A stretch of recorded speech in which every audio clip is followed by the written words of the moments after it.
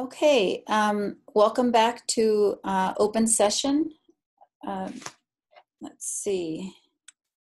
I should mention that we were having some issues connecting to our YouTube channel. So board docs were, to just repeat what Ms. Aquino just mentioned, board docs were updated with a link to the Zoom meeting. We are all back from closed session. Member Rodriguez was having some technical difficulties, so hopefully he will be joining us shortly.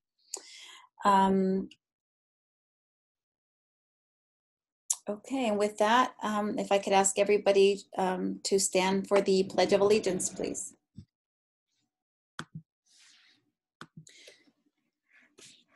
I pledge allegiance to the to the flag flag of the United States of America America, and to the and to the republic republic for which which it it stands, stands, one one nation, nation, under God, indivisible, with liberty and justice for all.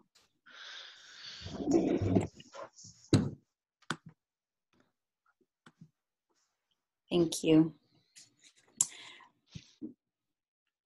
Item 5 is report out of closed sessions. I do have one item to report. It's item 3.3, anticipated litigation.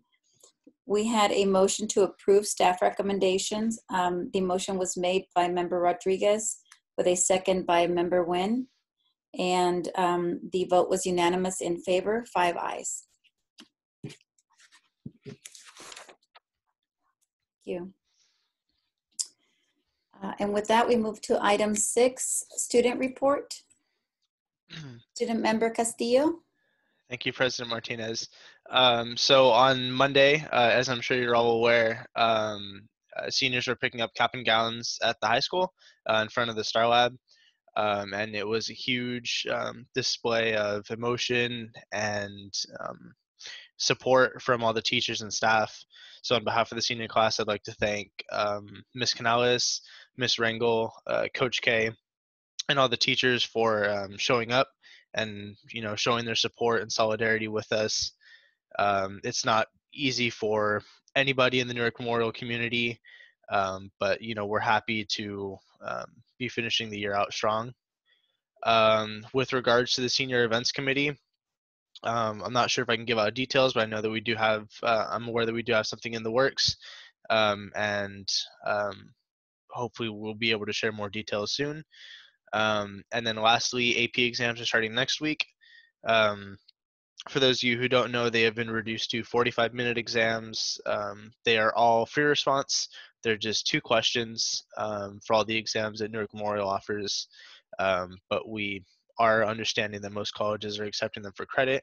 So students will obviously be earning some credit over the next 2 weeks. That's all I have for now. Thank you. Thank you. Thanks so much. Moving on to, let's see, we do not have a spotlight this week. So item 8 is public comment on non-agenda items. Ms. Aquino, do we have some submissions? Yes, President Martinez, we do. It is now 7:19 and I will begin public comment on non-agenda items. Dear Newark Unified School Board, my name is Loretta McCarthy. I teach 3rd grade at Graham School. I have been at Graham since 1998. I have taught 2nd, 3rd, and 4th grade, multi-age classes, combo classes, and even a few years of looping with classes. Now recently I have been teaching online along with everyone else.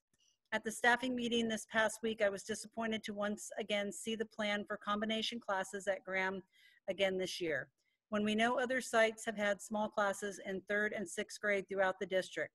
More importantly, a full 5th grade class is being made into 2 combo classes with a 4th, 5th, and a 5th, 6th. That is not what is best for students, teachers, or the ability to collaborate. 2 years ago, we were in this situation and it was refreshing to have members from the district office come out to a staff meeting and listen to us, the teachers, tell you all the benefits of just opening the school year with slightly smaller classes. We all know the benefits, and I am not going to list them here. I hope you remember how that decision was reflected in the dashboard numbers. After the interruption to learning this year because of the coronavirus pandemic, it is more important than ever to give our students as much support and clear instruction in the 2021 school year. Let's keep 4th and 6th grade classes a little under the maximum number.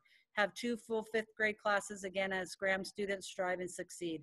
I urge you to make the decision to avoid combination classes at all sites. It is a best practice, it is not equitable, and it's not going to help anyone as we all work to navigate the new normal in the upcoming year.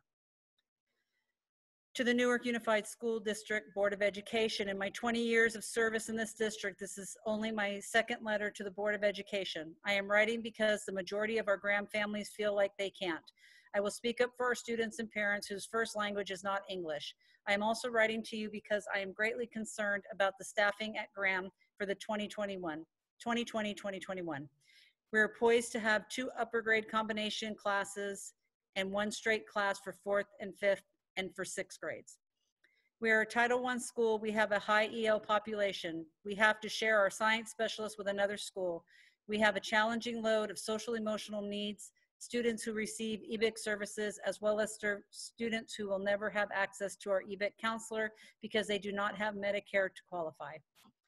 We have data from PBIS that shows our biggest number of behavior issues will be from students who will occupy the upper grade classes 4th through 6th next school year. Yet Graham is going to have 2 upper grade combo classes. For 2019-20, I do not understand how elementary schools were allowed to carry upper grade classes this year with very low numbers. Yet at Graham, we had an unstaffed 5th grade to start our school year, a long-term guest teacher who was not the right fit and had to leave to finally getting a teacher in by November.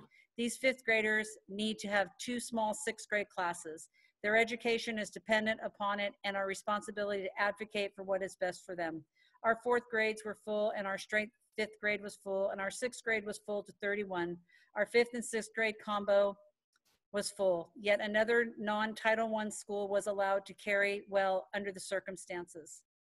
It is critical for your members to hear and listen to the educators in our district. We are the front line. We are the adults in care of our students every single day. Your expectation of us is excellence. My expectation of you is equity and responsibility to our students. Do what is best for the most vulnerable high-need schools. Be brave in advocating our most vulnerable students who are already facing insurmountable challenges just to get to school.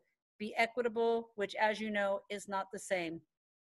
Despite our school closure and need for long distance learning this year, and no matter what next year's instruction platform will be, I ask you to review the existing process and decision making for forming the combination classes at all elementary schools with the lens of equity. I'm well aware that the district has financial obligation to keep the district solvent, which includes maximizing FTE. I am aware of what Graham's projections are for next year, and I would like to know we are not given an inequitable load compared to other non-Title I sites. Sincerely, Grace Irwin, Graham School. Dear Newark Unified School District Board members, I've been a teacher in Newark Unified for 18 years at Graham Elementary. I'm writing to you because I am concerned about the things that have been occurring at Graham that greatly affect our students and their education. In the 2017-18, our school had a 4th, 5th grade combination class that was created a couple days before school started, with a teacher that was transferred to our site by the Human Resources Department. That teacher resigned before the 2nd trimester, and that class had a revolving door of guest teachers after that. Then in 18-19, the district once again asked our staff 2 days before school started to create another combo class in the upper grades. Our staff was not happy to hear that we were being asked again to create a combo class after the horrible year our students had gone through. So as a staff, we spoke up and we were heard. We kept our 4th, 5th grade classes slightly below a full class. And that year we raised our test scores. We were recognized by the district and school board for our growth. We know the smaller class sizes helped. Then the days before the 19-20 school year, the district told us to create combination 5th, 6th class. Our numbers in 5th and 6th seemed the same from the previous year, but we couldn't understand why we would need to do this. We also had a 5th grade class that was not staffed yet. That class went through 2 long-term guest teachers that did not fit our community. Took until November to get a teacher assigned to that room. We also have 2 full 4th grade classes, a full 5th and full 6th grade class. What is concerning to me is that while this was all happening at our site, there were other schools in the district that were able to stay with their low numbers in the upper grade classes. That does not seem equitable. I'm closing upon the 3-minute mark. Now prepping for the 2021 school year, we're being asked to create combination classes for our projected numbers with 2 combination classes in the upper grades. Graham is a Title I school with very high ELD student population. We have many students who receive EBIC services. Our students deserve better than this, and a combination class is just not it. I'm asking that you review the process and decision-making for combination classes. Sincerely, Rosanna Sepulveda. My apologies. Next one. My name is Melissa Vio, and I have been a teacher at Graham Elementary School for a little over 18 years. I felt that this letter, my first addressed to the board in many years in the district, was necessary to write in order to allow me to make an honest effort to ensure that students at Graham Elementary School are provided a fair and equitable chance to succeed academically. I realize that these are words you may have already heard or read numerous times, but my hope is that at least this time you will see how a simple decision on your part can have a positive and lasting impact on the success levels our Title I students can achieve.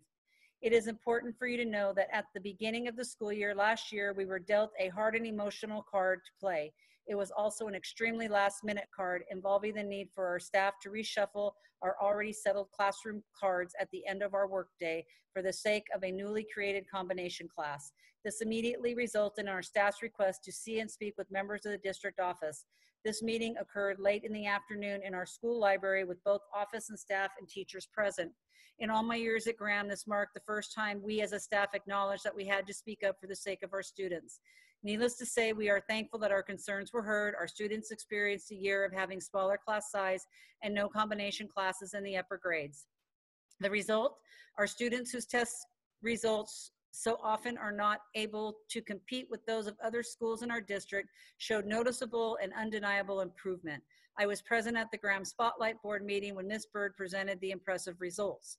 They cemented what we had long said we needed for our school community. Furthermore, I felt it was a true testament to what we desperately needed in order to continue our student success. It was something we all hope you would not only celebrate, but see and ultimately help you to realize how much Graham School needs your support. Sadly, the beginning of this school year saw Graham return to what seemed to be an unfortunate norm: bigger class sizes, a combination class 5-6, and full 5th grade class that had no official teacher for most of the beginning of the school year. The Newark community is a very close one. With my site colleagues and I have always been aware that the fact the other schools were able to have much smaller classes, while we continually fought and still fight an exhausting battle to keep our classes small and our students confident and successful. Next school year's classes do not look any better. We are looking at yet another 5th, 6th combo, an added 4th, 5th combo, and only one 4th, 5th, and 6th grade class, all of which will be maxed out, I'm sure. The obvious question remains, why is Graham not afforded smaller classes to avoid combination classes, yet other sites are? I can only imagine, based on what I've seen over and over again, how the district sees our school site, a place where, since hardly anybody other than teachers speaks their piece, rash, unfounded educational decisions can find their resting place. One other rash decision that begs to be mentioned is our site's copy limit per teacher. Apparently this was news to the district official. As of today, we still continue to wait for the limit to be lifted. It is my hope that you hear my request to you as one that is respectful, straightforward, and simple. I am requesting that you please review the process that took place to create these combination classes at Graham School and whether or not other schools have to go through the same process. In that same line, I am also requesting that you review the reasons behind why Graham does not have the option of creating smaller classes instead of other sites, as other sites do. The goal here is student success, and even the answers you find are not the answers I hope to hear. I will be better off knowing that those who provide are ones based on district strong belief in equity for all students and sites, school sites. I, along with our school community, put my trust in you. Students need your help. Parents need your help. We are sometimes parents' only voice, and we ask that you understand the human, heartfelt reason why we have to fight for them as well. A Title I school does not beget Title I teachers. If anything, it creates individuals with more room for growth and true understanding of what a Title I population needs. In this case, it has created a community that recognizes that fairness and equity are not at the forefront of many decisions that have been made for Graham School. I assure you, we are not a community whose purpose is to rock the boat just for the sake of negative, idle conversation. We are simple and have been for a long time a school community that has waited far too long for the opportunities needed to make our school site the one that can truly inspire and educate. Thank you for your time. Newark Unified School District. My name is Delight Evans Vasquez, and I am a teacher at James Graham Elementary. I started in Newark so excited that my dream of becoming a teacher was finally coming true. You see, I always wanted to be a teacher, and along the way, I became a little distracted and had a baby before I finished college. Having a baby made my goal of finally becoming a teacher even better. Gosh, I remember the feeling. It was amazing. I am proud to be a teacher. I am proud to be a teacher in Newark. My years at Graham have been wonderful. The students, staff, and families are great. We have had incidents that have really brought us close. We have had many principals, staff illness, stressful events, and even went through the death of a coworker. All of these events made us stronger and closer. Through my years in Newark, I realized that the budget gets tighter and tighter. I get it that staffs are reduced and classes get larger. I understand that combination classes need to be created because of numbers, but do they really? I am not happy with the news that Graham will have a 4-5 combo and a 5-6 combo. Really, an entire class of 5th graders will be made into combo because of the numbers. Well, I call that BS. I will tell you why I call that BS, and that is because of fairness and equity.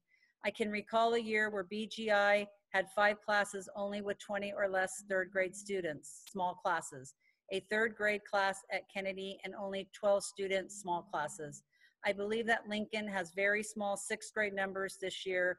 I could go on and on. Does a district not realize that we teachers do talk and that we are able to figure out numbers as well? I believe Graham is not being treated fairly or equitably. I apologize, I'm at 3 minutes. I have to stop at that point. My apologies, Delight Evans Vasquez. Morning. It has been brought to my attention that the dual immersion program for Schilling Elementary has been put on hold. This is a very big disappointment to me. There should be no reason this cannot move forward. The excuse of COVID is not valid in my opinion. The teachers and staff have more time than ever to plan and execute the upcoming year. The brunt of the teaching duties have fallen on the shoulders of us, the parents, and we are looking to our school board to set up and lead. This is a time for show our children that they are valued and every effort should be put forth to better their education. Do not postpone the dual immersion program. Lead by example and don't let a break in the school year show the kids that we cannot get back to normal school programming, as help them get the best education they deserve. Thanks, Lake Culpeper. Dear Newark community members and the board, to say that children are our most precious resource is an understatement. They will become our next leaders, educators, healthcare professionals, and workers entrusted with making decisions about us. Will they have the proper tools to get their jobs done well? Will they be able to think critically, problem solve, and know how to ask just the right questions? As an educator in Newark, I am concerned about these questions. In these unprecedented times, our actions are speaking louder than words. At Graham Elementary, we will have not 1, but 2 upper grade combination classes that will compromise both grade levels, classes that may have to take shortcuts to accommodate a divergent group of learners. We cannot afford to have split grade levels at Graham. As a Title I school, it is imperative we focus on consistent support within a single grade level. What can we do as a unified district to show our learners that we do not want to combine or compromise their education? Please reconsider the development of combination classes at Graham Elementary. Our learners are depending on our actions and they require our support. Thank you, Mrs. Joan Davis, James Graham Elementary. My name is Carissa Robinette. I teach at Newark Memorial and I am writing to express my appreciation and support for our current interim principal, Olivia Rangel. She has worked hard to provide constant communication with staff and students. Teachers feel heard and appreciated. Olivia truly cares about the students at Newark Memorial and wants to see them succeed. Olivia has provided staff with support even as we have faced challenges. She has been responsive to our needs as teachers, but more importantly to those of our students. She is visible on campus and available when we need her. There have been times that I've had to text or call after hours, and she has responded quickly with support and direction. She continues to lead us on this journey fearlessly, even as we head into unknown territory with this pandemic. She always handles situations professionally and promptly. Olivia highlights what staff and students are doing and makes Newark Memorial shine. I have known and worked with several principals, and I have never felt more a part of a team than I do now under her leadership. Olivia is the leader we need at Newark Memorial to lead the staff and students toward new levels of success in all areas. Thank you, Carissa Robinette. Dear Newark Unified District School Board members, I am fourth grade teacher at Graham School and have been teaching here for 13 years. I've also been at another elementary school site within Newark, totally 17 years of dedication to the community. As a devoted teacher to the Graham School community, I would like the district to reconsider the 2 combo classes, 4th, 5th, and 5th, 6th that we have created for 2020-2021 school year. I am proposing that Graham School have 2 4th grade, 2 5th grade, 2 6th grade classes with all smaller class sizes. According to the district's website, Newark Unified School District is committed to the academic success and social development of all students. Our mission is to empower students in becoming lifelong learners who possess the skills, ethics, and creativity to reach their full potential as contributing, productive, responsible citizens in partnership with the community. We provide an education that develops the unique abilities of every student. Approving this would align with those values. There are several benefits to the proposal. Allows for one-to-one and small group instruction. The current 2019-2020 4th graders, next year's 5th graders, a large portion, more than average, are receiving some type of service such as resource speech and/or counseling. Improvement in students' academic achievement in the 2018-19 school year. Graham teachers fought for small classes and it yielded raised test scores. Allow for deeper and meaningful connections to be made between teacher and student family. Each year, I find myself filling out more and more cost referrals and trying to provide families with just basic needs such as food, shelter, clothing, prescription glasses, and so forth. My job passion, my calling as an educator at Graham School is to give voice to the voiceless and power to the powerless, which is why I urge you to reconsider not what is simply fair, but what is equitable. I appreciate the time and effort the district puts into providing a great education for all Newark students. My hope is that you consider and at a minimum have discussions as to what's best for Graham's community. Sincerely, Stephanie Sheridan, 4th grade teacher. This is last public comment. Dear President Martinez and board members, we come to you as a group of 12 classified management employees representing a combined total of 110 years of NUSD service and experience. Many of us are alumni, community members, and have children who are products of Newark schools. We have a vested interest in the success of our students and district. This is only one reason why we feel very passionate about you as the Board of Education, having the opportunity to hear our explanation and see the 224-260 presentation given to Executive Cabinet. On March 7th, representatives from the classified management team gave a presentation to Acting Superintendent Salinas and Executive Cabinet. It was a brief and concise PowerPoint that clearly showed facts and evidence regarding the 224-260 work year issue in rebuttal to the changes proposed by the chief business official. To date, we have not received facts or evidence, only opinions. We were told that the PowerPoint hard copies would be provided to the Board of Education. Our question is, did the board receive this presentation in March 2020 as promised? We believe you did not, and we would like the opportunity to present it to you prior to the May 21st board meeting. We trust that the board would like facts from both sides in order to make a prudent decision. In addition to our facts and evidence, we presented minutes from a board meeting in which the board at the time approved this pay structure, which was over 20 years ago.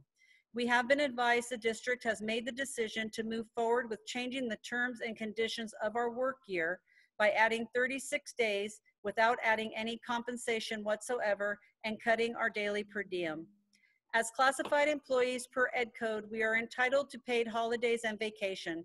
Changing the pay structure to 260 and not adding the salary to reflect payment for holidays and vacation does not follow Ed Code and would continue to deprive us of the benefits due to all classified employees, including the 12 members of the classified management group.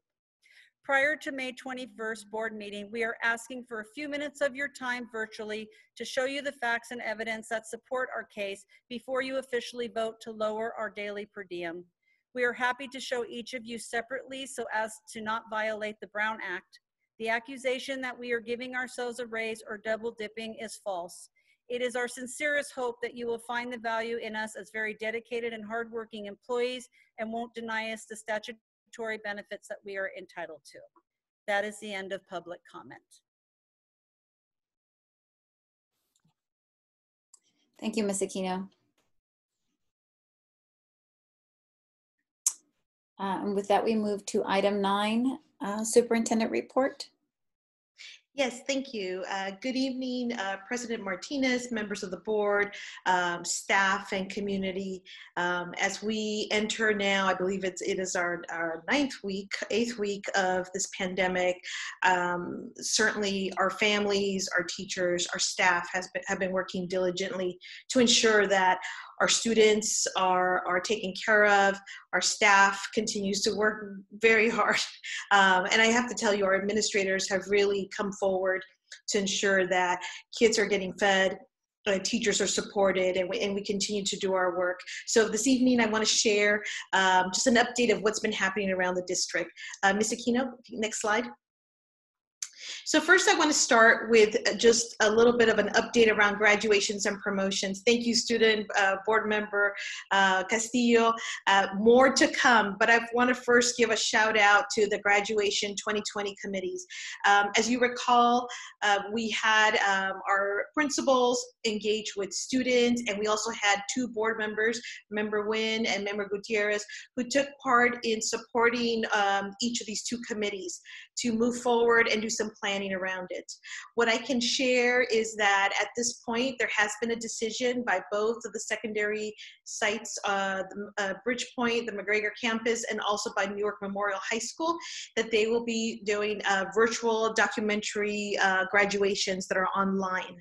And I want to share that that decision, as student board member Castillo said, did not come easily, because we wanted to make sure that our students were celebrated. And again, to come to something that's online was a really difficult decision.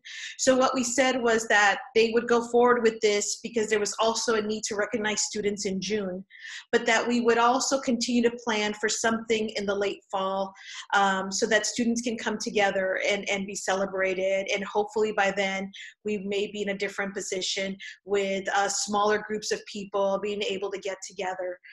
So at this point, each principal is working with a documentarian, and we'll share some details soon. So parents of seniors and senior students, please be on the lookout for some emails and information from each of these committees and from each principal. Elementary and junior high, we're meeting tomorrow with our principals to discuss some plans, and each principal will be sharing out information with their families. Our 6th grade teachers are playing an important role in this, and they have already done some preliminary planning with families, with PTAs, to really start to problem solve of like, how do we celebrate our students? And so we're going to discuss these ideas tomorrow, and that information will come out from each of the principals, the junior high, Mr. Neal, and then from our elementary principals. And finally, I want to share that in the coming weeks, the McGregor campus will have their cap and gown distribution. Next slide. So first, again, as our student member said, it was a wonderful time distributing caps and gowns, and it took everyone. We had teachers there, we had board members there, our principals, our administrators, Coach K, and the whole administrative team with Ms. Rangel, and just did a fantastic job. And so as you can see, the marquee is scrolling with student names. So thank you to our classified staff that helped to put that up there. And students were driving by with face coverings, but receiving their caps and gowns. Next slide, please. And what every student got to take home was one of these wonderful lawn signs. And as you've been seeing these across Alameda County, it really is a way to recognize who in our neighborhood has a graduating senior. And so that was fun to distribute those. I do want to add that our Bridgepoint students will also be getting those as a special surprise. Maybe I ruined the surprise, but I want to make sure that everyone knows that we're not excluding any of our senior students. So that was fun. And there we see our board members and Mr. Dolovich. And so it was just a wonderful celebration. So if you see one of these lawn signs in your neighborhood, when you drive by, give a wave, give a honk, and certainly recognize our wonderful seniors, class of 2020. Next slide, please. I want to recognize, and then later on this evening, we are going to be passing 2 resolutions by our board. For our board, it is important that we recognize our teachers and our classified staff. So the month of May is always a special time. We want to recognize our folks all year round, but in May in particular, special things happen. And so as you see here, the Graham staff, one of our PTA rock stars, Ms. Wynn is there, and our classified staff, recognizing teachers at Graham Elementary with their own lawn sign and some goodies. There was a lot of social media posts and just appreciations from all of our principals, and each principal did something very unique for their staff. Next slide, please. I want to share something that really struck my heart. And so, follow us on Twitter, follow our schools on Twitter, check out our website, and you'll see that our teachers are so engaged and they really do miss our students. And so I just thought this was fabulous. So Mr. King adding a message in chalk in front of the school. So as our families are taking walks throughout the neighborhood to ensure they're staying healthy and getting some steps in, know that your teachers love you and they miss you. Your principals love you and they miss you. And so I just thought this was just something really special. So thank you to our teachers for Teacher Appreciation Week that we're in. And coming up will be our classified. And last week, last Friday, May 1st was actually, excuse me, not May 1st. It was our principals. And so celebrating our principals who really have stepped up and gone above and beyond the call of duty to ensure that our kids are being fed, have access to Chromebooks. And so again, the month of May is a time to celebrate all of our staff. Next slide, please. So just as we recognize our own staff and community, I want to recognize that our Congressman Ro Khanna, reached out and asked us to select 3 teachers to celebrate and recognize teachers that took a very active role during this pandemic. And so immediately we had a survey go out to all staff, and we said nominate someone, nominate a teacher who has stepped up and has reached out to really support teachers with online learning, lent a hand to a staff member who needed support. And as we went through all of this, we saw that some teachers stood out. And this is not to say that any of our teachers are any less. I mean, I think in respect to the pandemic and what's happened through distance and remote learning, Ms. Loretta McCarthy at Graham Elementary School, 3rd grade teacher, just wonderful words about how she would lend a hand, how she would say she wasn't very tech savvy, but she is, and always any teacher would reach out to her for support, and she's always there to support them. Mr. Tristan Sheving at Newark Junior High School, just a big recognition. I don't know how many of you know this, but this is a legacy here. So both of his parents are teachers in our district. And again, he continues with the tradition of serving and giving back to the Newark community. So as a language arts English teacher, a big support to his colleagues, and the nominations that came in for him really spoke to how collaborative he is. So thank you. And then this last name is not a stranger to any of you here on the board or a community. It is certainly Mr. Timothy Merritt, who as a teacher at Newark Junior High School wears many hats, including the hat we always see him wear, but he does wear many hats. And one is as the president of the NTA. And, talk about wearing many hats. So ensuring that we had this distance learning plan in place, working collaboratively with Mr. Dolovich and with Human Resources to make sure we had the tools for our teachers, and then finally supporting his colleagues at the school site. So We could have sent many, many more names. The congressman's office said, send us 3. And so we sent these 3 names forward. And so as I'm looking right now, I'm getting text messages from some of the principals saying that if you go on Facebook, Congressman Ro Khanna's page, he is already displaying the pictures and the recognition for each of these 3 teachers. So be on the lookout for that. So a big recognition, and thank you. Next slide, please. So I wanted to give an update. As you remember the last time we met, I wanted to share just kind of what's been happening with child nutrition. So I asked our director, Mary Sayers, to give us an update. And what she shared is that since we went away to remote learning and shelter in place, we have served approximately 25,000 meals to students. And that's been through the bag lunches at our locations. As you know, based on the California Department of Education's relaxing of the rules, we were able to provide multiple meals at once so that we can minimize the times that families had to come out. And so we have meals that are provided on Mondays and Wednesdays, 2 meals on Monday and 3 on Wednesday. And then our locations, Newark Junior High School, our central kitchen that's near Birch Grove Intermediate, and we added just this last week, Schilling Elementary School as our 3rd location. What we have found is that the need is out there and the need is deep. And so we know that as a school district and the board of education, it's important that we ensure we serve our families.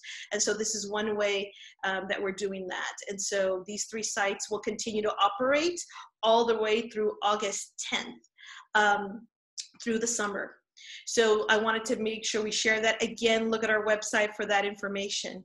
After speaking with our director, with Mary Sayers, she knows that during the summer, I don't know how many of you know this, but we provide the meals, the school district provides the meals for our students who are doing summer camps or are visiting the library or are at the park.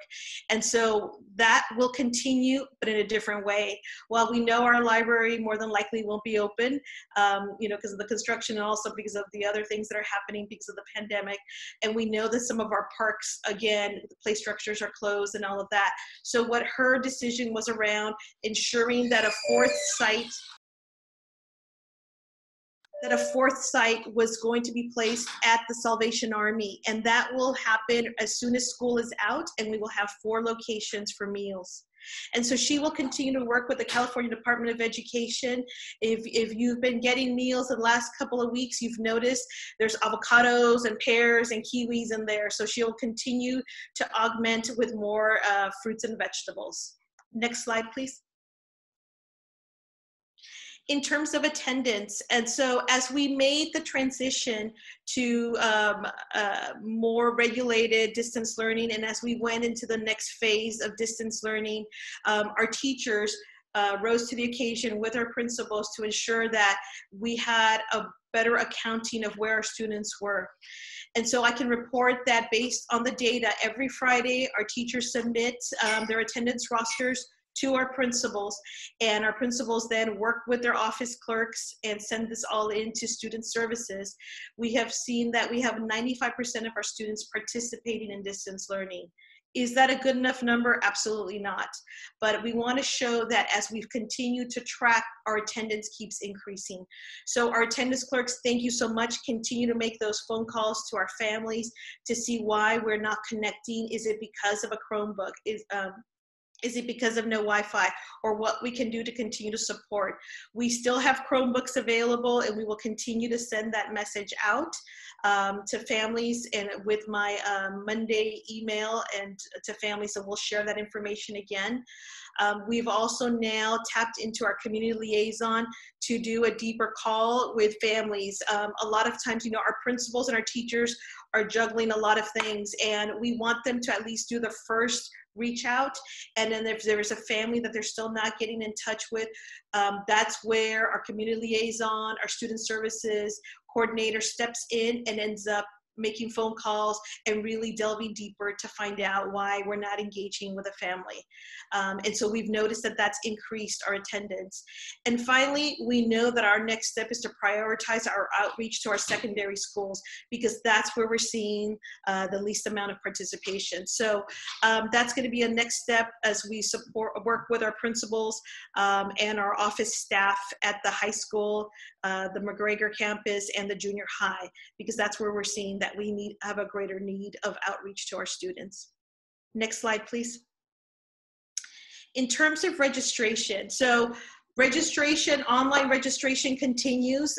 We certainly started off to a good start at the beginning, but then the pandemic hit. So we want to make sure that our families know that registration is open and it's online. And so we said, how do we measure, how are we doing this time last year? And so if you see the 2019, 2020, at this point of time last year, we were a little bit less in terms of elementary of online registrations. At the junior high, we have seen a dip, and we have to again address our secondary. But we have an uptick at the high school in the number of online registrations that have been completed, along with alternative ed. So these numbers, we're going to build on it and be able to bring this back to the board as ongoing updates, but we thought it was important to share where were we at this time last year and how do we continue to get better. So I've asked Ana Leon, our coordinator, she is building a virtual workshop with how to register online, and that will be starting next week, and I'll share that information at the next slide. She is also building, thank you, we had some board members who have certainly been in contact with some community members about what else could we do to support, and that would be to have some PDFs with screenshots with steps on how to register. And so we will be posting that on our website in both English and Spanish. And finally, we know that with some of our folks, honestly, we need the personal touch. And so our parent partners will be supporting by calling parents and walking parents through the process on the phone, so that we can make sure that our families are registered and we're capturing their registration for the 2021 school year. Next slide, please. And so we will be posting this and sending this out to our families on Wednesday, May 13th. We will have an online workshop of how to register, and Ms. Leon will be holding that, and then we will do the English workshop at 11 a.m. and the workshop in Spanish at 2 p.m. And we will have all of the information as to how to log on or how to call, and that will be sent out to all of our families and to our school principals and posted on our website as well. Next slide.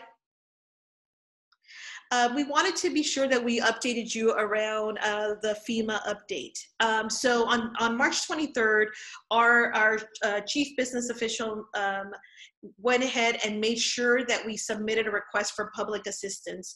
And this is the initial step as we apply for emergency protective measures. We don't know yet what we will qualify for, but what we've asked every department head to do is to continue to keep a log as to what we're doing that's over and above because of this pandemic. So everything from as simple as creating a log for entry for employees into the school sites, the extra cleaning that we have had to do, any of that. So we're making sure that we're keeping track of it with the hope that we're able to get some kind of compensation from FEMA funds as moving forward.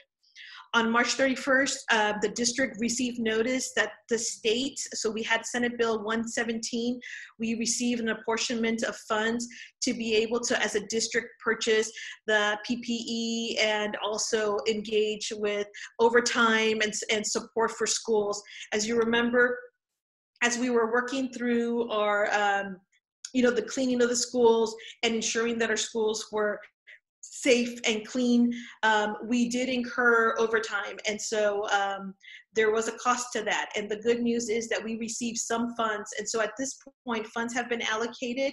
We've been able to order masks. We've been able to order supplies, extra cleaning supplies, and also able to pay for some of the overtime that we've had to date to clean the schools. Certainly, it's not going to be enough, and that will speak to why we have this application in for more FEMA funds. You know, as you may have seen on a lot of the newscasts, we are waiting for the May revise, and there is a lot of uncertainty in every school district in the state of California as to what the impact's going to be. So we are bracing ourselves for that, and Ms. Dela Cruz will be able to answer more of those questions later on. But certainly it is a worry and some planning that we need to do around as a district. Next slide, please. Continuing with communication, thank you to the City of Newark. Their website is phenomenal. There's a lot of great information there, so we encourage you to visit the City of Newark website. And I am in communication with our city manager to just kind of keeping him up to date on what's happening, and also with our police. Visit our website where we update every information. We have weekly communications that go out to families every Monday, and also educational services for our staff sends out newsletters to all staff every Friday. Next slide, please. And so now folks are asking, well, what are the next steps? And the next steps are, we're getting ready to close out the school year. As kind of incredible as that sounds, we can't wait for the regular timeline. And so on a parallel track, students are continuing to have distance learning, continuing to have outreach from their teachers and principals. But on the next track is that we're meeting with our principals and with educational services and the maintenance operations as to what are going to be the logistics for the locker clear out, for teachers and staff to clear out their classrooms for the end of the school year. And so we anticipate having that information in the coming weeks. And so that's the planning we're doing now.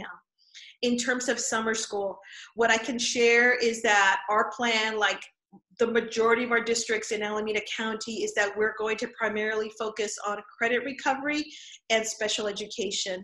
Unfortunately, as we start to hunker down for some of the anticipated shortfalls of the May revise, we also know that we owe it to ensuring that our students that need credits to graduate, that we have options for them. So that's going to continue along with students in our continuation high school program, and also special education. And this is preschool through 12th grade, where we have an obligation to continue with support with extended school year options for our students who are in their special education programs. We are also looking at hiring. And so thank you to Ms. Saavedra. She and her team in human resources have developed some protocols and the process for virtual hiring interviews and procedures. We're going to roll that out with the principals tomorrow at our weekly meeting and take it from there. And then our principals are working really hard with their school site council teams. We still have to continue with our site plans, our single plans for student achievement, and they are continuing to do that. We hope to bring the single plans for student achievements, or the SIPSAs, to our Board of Education at the first June meeting for review and approval. Next slide, please. Continuing with planning for 2021, I do want to share with the dual language immersion. So upon a lot of research on my part and reflection, as I shared before, my background is that I've started 2 dual immersion programs, one in Mandarin and one in Spanish, and looking at what it takes to do that for a first year. And I also did some phone calls to some colleagues in San Francisco Unified and some of our surrounding neighbors. And I made the very tough decision to suspend the start of our DLI program for this next school year. I felt that at this point we are not yet sure what it will look like in the fall. Will we have a hybrid model? Will we still be virtual? Will we have some in class? And when I weighed that with what the research says about starting a new program and what the research would support for a student who is brand new to kindergarten, and then to have to manage virtually learning a second language, and then also for our teachers to give them the support that they really need to do this. The decision that I made was to suspend it for 1 year, use this year to really do some deeper planning and rollout. I have asked Dr. Wendy, or Principal at Schilling, to see if there might be an opportunity to do some after school or some online Spanish conversational for the whole district, or excuse me, for the whole school site, to see if that might be an option for families. But it was a very tough decision to make, but it had to be made, and I wanted to share that with you all this evening. In terms of planning, continuing planning for 2021, what I have now started is we have these collaborative work groups. Our first group met already this week, and that was under Mr. Dolovich. He is going to be looking at curriculum and instruction, meeting with members of CSEA, NTA, administrators. This was just a preliminary meeting to see who else we needed to engage with. And what he will look at is what are the guidance that we have from the Department of Education, from Alameda County office, and what will it look like in the fall? And we know we don't have a crystal ball, but we can't wait. And so we need to start to do some planning around a hybrid model possibly, or some kind of a different way of opening up the fall 2021 school year.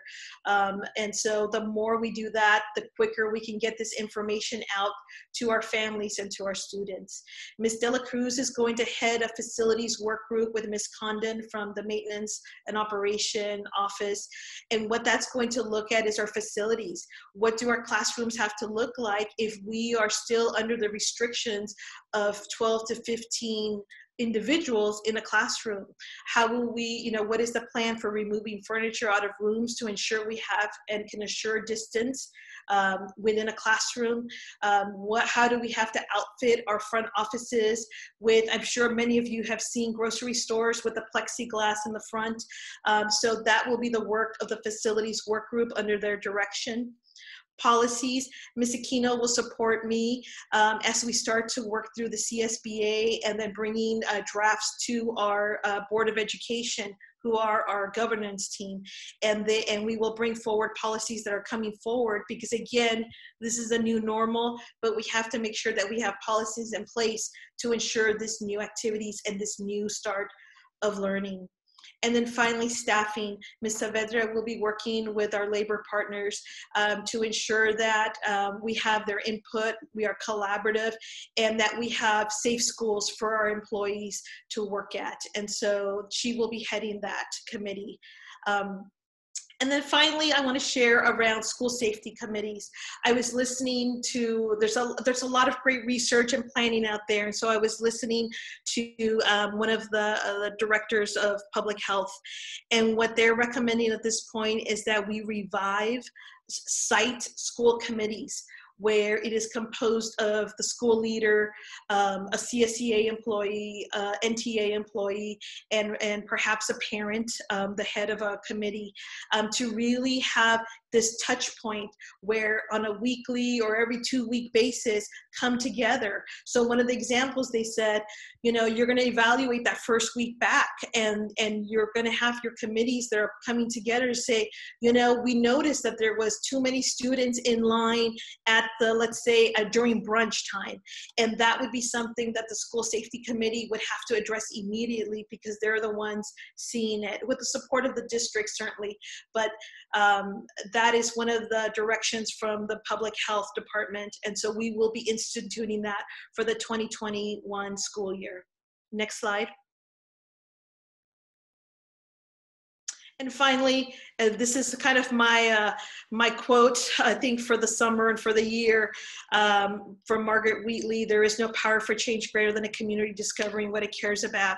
And what I know about Newark is that we care about our kids and we care about our community. So thank you, Newark.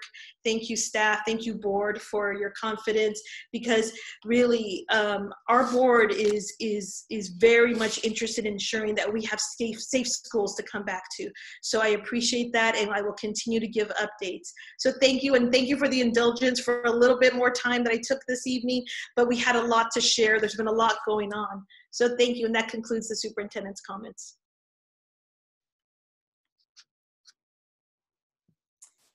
Thank you, Superintendent Salinas. No, yes, it was a long report, but it was much needed. A lot of these topics are obviously near and dear to everybody, all of our stakeholders, not just us, of course. So thank you so much. Thank you. And with that, we move to item 10, staff report. Yes, our CBO will be introducing this report. Thank you. Good evening, everyone. So if you recall, on March 19th, the board approved our second interim report with a qualified certification. And soon after that, we submitted it to the Alameda County Office of Education. And with this, they sent us their letter of review that concurred with the board's qualified certification. And with the qualified certification, there are some requirements that they are requesting the district to follow. And the first one is that we have to submit a third interim report, which is similar to the first and second interim report, except that it doesn't have the criterion standards, and we don't have to self-certify positive, qualified, or negative. So it'll give the board another picture of the state of the budget as of April 30th, 2020. And we plan to bring that to the board at the next meeting, the May 21st meeting. And the county is also asking that we provide them a detailed list of board-approved budget balancing solutions, which the board has already done. We do have 2 resolutions that have already been approved by the board, so we'll be submitting that as well. They're asking for a written update on the progress of our district advisory school consolidation committee. And right now we have a tentative meeting scheduled for May 27th, and we're still working on finalizing the details of that agenda. So we hope to have an update for the county by the time we submit the third interim, because we are still moving forward with the advisory committee. The county also mentioned because of the COVID-19 pandemic, we need to be prepared because we're not really sure what the impact is going to be to the the state's general fund, especially in terms of revenues. What we've heard today, the Department of Finance has just released an estimate of what they're thinking the pandemic is going to impact the state. And they're estimating right now a loss of revenue of about $41 billion. That's 41 billion. That's 9 billion from this year and 32 billion in lost revenues for next year. And on top of that, the added additional expenditures of $13 billion. So the total budget deficit estimated right now, it's about 54 billion. So what the county and a lot of other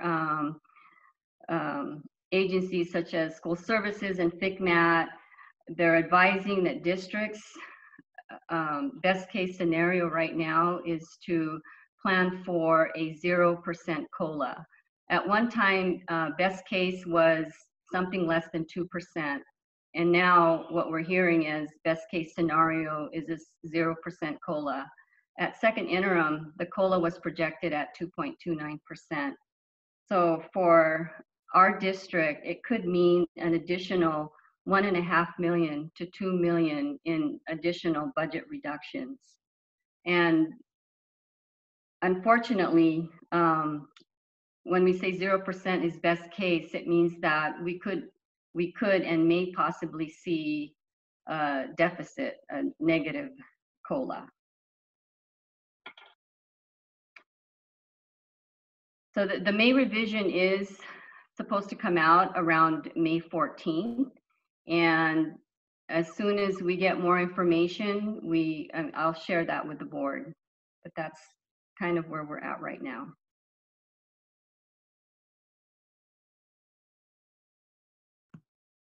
Thank you, Ms. Dela Cruz. Questions from any or comments from any of the board members?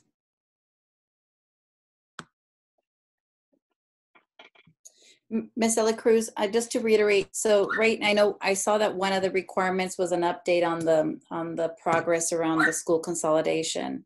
So the letter has to be in by June 1st, and our first meeting is looking like May 27th. Are you confident that we're going to be able to have the update by the 1st? Well, yes, I'm hoping. I've been working with the facilitator, and we have a tentative agenda, and it's just a matter of setting up the virtual meeting. And of course, you know, at this time we thought we would be out of the shelter in place, but it looks like we probably will need to set up a meeting like this for the first consolidation advisory committee. And it'll be more of an introductory kind of an orientation meeting. What we were thinking would be to introduce the committee members, kind of go over what the charge of the committee is and the purpose and things of that nature. Yeah, and it looks like it's just asking for just kind of progress, right? It's not anything specific. It's just where are we in the process? Okay. Yes. And may I add, what you may want to do is add the calendar of the meetings, because I think that will be important for the county to also see of what's coming up, and maybe even some big picture as of, what, as a committee you can come up with, where will you be in, at the next 2 meetings, and that might also be good information for the county. Yes. I just wanted to ask, and not looking for an answer, but maybe just something to think about. Mm-hmm.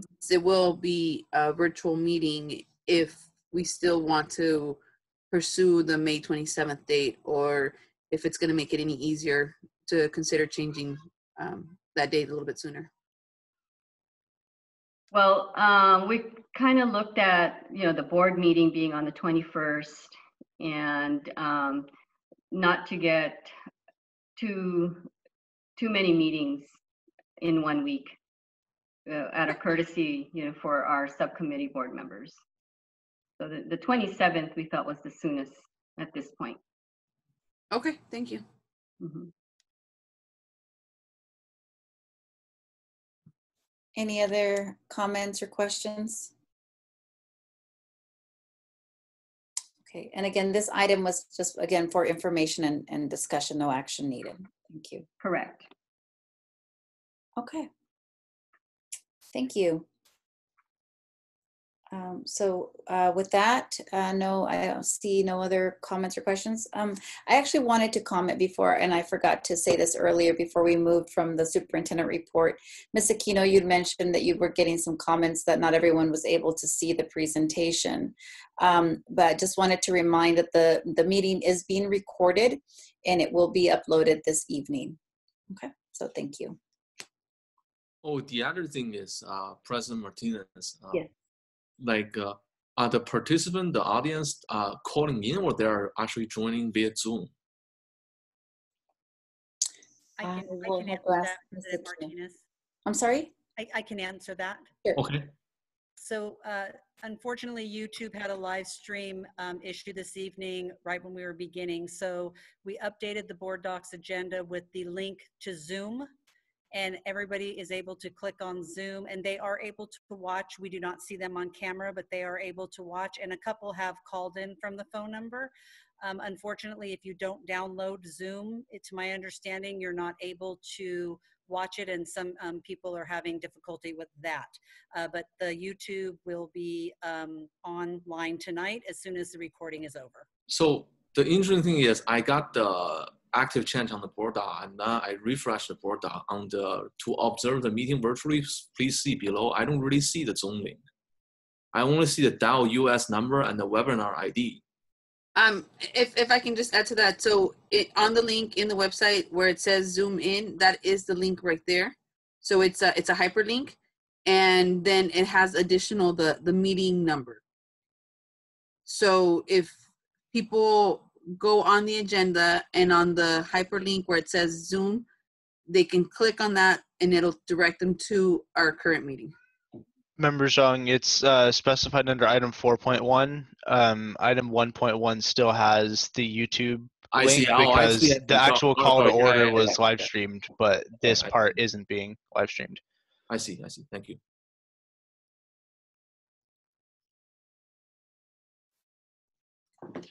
Okay. Elisa, you need to unmute yourself. Thank you. Okay, so moving on to item 11.1, employee organizations. Ms. Aquino, did our organization submit a statement? I do have one, President Martinez. Thank you. On behalf of the president of NUMA, Catherine Ingram Waters, the Newark Management Association would like to acknowledge the amazing teachers in the district for Teacher Appreciation Week. We know our teachers are the backbone of our district and believe every week should be for appreciating teachers. Thank you for your tireless work and flexibility during this time of distance learning. Although we are unable to celebrate in person this year, please know you have our heartfelt thanks and appreciation. The members of NUMA have continued to support our staff and families during this time. We are working to support relevant professional development for staff and sharing resources with our families. We are beginning to work in teams to brainstorm and plan for the days to come while closing out this academic year. Thank you. Okay. With that, we will move to item 12, 12.1. Under old business is the superintendent search. And this item does require an action. Ms. Aquino, I believe you had a slide you can project. Yes. So I will speak to this. So this is an as an ongoing update to the superintendent search process. In this instance, we will be asking that the board approve a stakeholder panel to be participating in the interviews. Just as a reminder, in the prior meeting, we had talked about maybe being this folks would drop their name in the hat, and we would at random pull names. At the advice of our search firm, just logistically, we're still in this shelter-in-place condition. What they did suggest was that we go back to the list of the recommended stakeholders, and that we as a board bring forth a recommended list, and that's what we have in front of us. So with that context, I would entertain a motion in a second to approve, and we'll open it up for discussions and any public comment. May I have a motion in a second to open this item for discussion? I make a motion. I'll second. Thank you, Member Gutierrez, Member Rodriguez. So this is the proposed list that we have in front, and I'll read those. I'll read the names for those that cannot see the display. Again, this was the stakeholder advisory panel that we spoke about in the study session that we had with a search firm. And these folks would be participating actually as in part of the interview process for our finalists, where this team would then generate a list of strengths and weaknesses of some of these potential candidates. So I will read the suggested list. The City of Newark representative, Mr. David Benoon. Educational partner from Mission Valley ROP, Mr. Tom Hansen. Education partner from Maloney College, Ms. Vivian Larson. NTA partner, Mr. Timothy Merritt.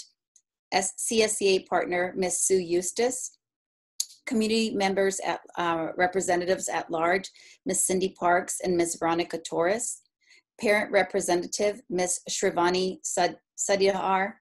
I'm sorry, Shrivani, if I upset you or cut up your name there. Student representative, Mr. Cesar Castillo. Site administrator representative, Ms. Catherine Ingham Waters. And classified management representative, Ms. Debbie Romero. Any comments or questions from the board? Ms. Aquino, was there any requests for public comment on this item? There were no requests for public comment. Okay. If there are no questions or comments, I will call for Ms. Aquino to repeat the motion, please. Motion to approve the stakeholder panel by Member Gutierrez, seconded by Member Rodriguez. Thank you. Student Member Castillo. I'll abstain from voting on this item. Thank you. Member Zhang. Yes. Member Rodriguez. Yes. Member Nguyen. Yes. Member Gutierrez. Yes. And my vote is yes as well. So the unanimous, or I'm sorry, five ayes with one abstention by Student Member Castillo. Thank you.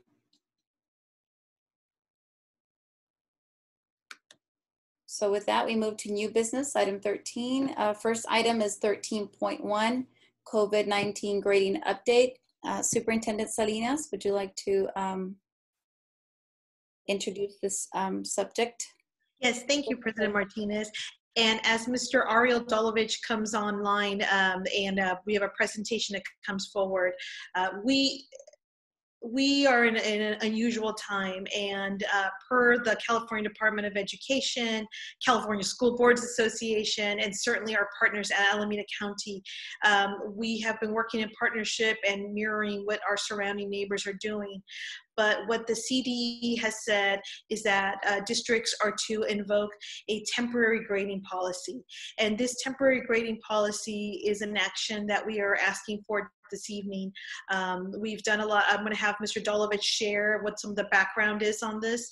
But certainly the biggest outcome is that we want to make sure that we hold our students harmless during this pandemic. And so I'll let Mr. Dolovich go ahead and get started.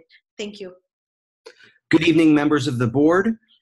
So this presentation pertains specifically for school closures from March through June 3rd, 2020 only. Next slide, please. The agenda topics that I will go through concisely start with the considerations and the guidance we received from CDE and ACOE for determining grading policies, the surrounding local education agency policies, or LEA, of our nearby neighbors, the process that we use to identify to be collaborative and transparent and also be timely.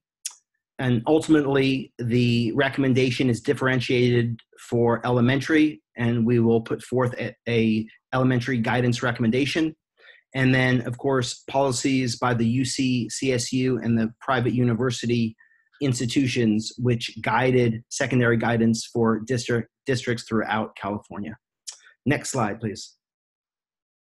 Considerations for grading. I know this is text heavy, so bear with me.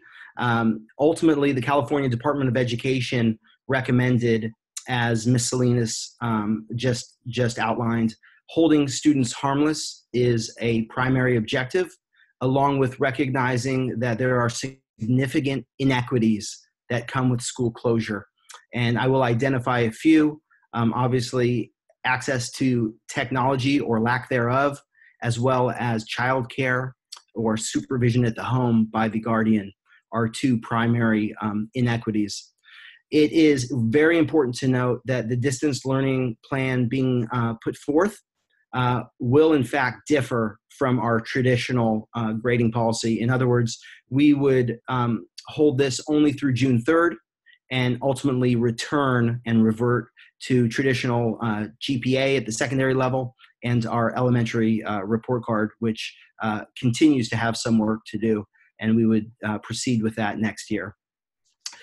California Department of Education outlined that the LEAs, the local education agencies, have flexibility to use credit, no credit, or a variation thereof, pass, no pass, credit, no credit at the secondary, and that it will have no impact with respect to admission or acceptance at the collegiate level. And then, of course, that there are numerous significant subgroups that we need to take into account. A few to make note of: English language learners, our homeless and foster youth population, and then, of course, as I mentioned, the fact that students and families have differing access to digital learning despite Chromebook distribution, which also include challenges with technology infrastructure and hotspots, very common throughout districts in the Bay Area. And finally, it is important to know that individualized education plans and students with IEPs,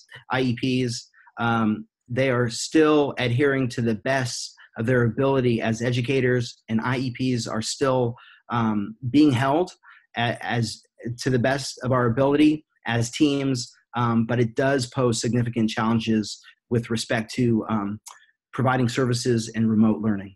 Next slide, please. Surrounding local education policies. So we've been in close partnership with Alameda County Office of Ed, Ms. Salinas with superintendents, myself with instructional and curriculum leaders. And we've tried to be as aligned as possible with respect to a possible temporary credit, no credit for secondary, and a recommendation for no grading at the elementary level. However, summative comments are essential. Districts that also adhere to this, and this is not an exhaustive list, but it is important to note: Alameda, Albany, Berkeley, Castro Valley, Fremont, Hayward, New Haven, Piedmont, San Leandro, San Lorenzo, and I also received word this week that Pleasanton also has no grades at the elementary level and summative comments only. Next slide, please. The interactive process began right away. Obviously, mid-March was when we moved towards school closure with COVID-19. Subsequently, we had elementary meetings with Ed Services occurring on March 26th and April 23rd, but we had numerous meetings in between with NTA leadership, being collaborative and transparent. Secondary meetings occurred on March 27th and April 24th, but not limited to only those dates. Ms. Salinas, myself, and other district leaders meet weekly with principals, as well as in close concert with NTA leadership. And as a result, NTA leadership stepped up along with us, and we collaborated on a 26-page distance learning guidelines for certificated staff, and that was sent out district-wide on April 10th.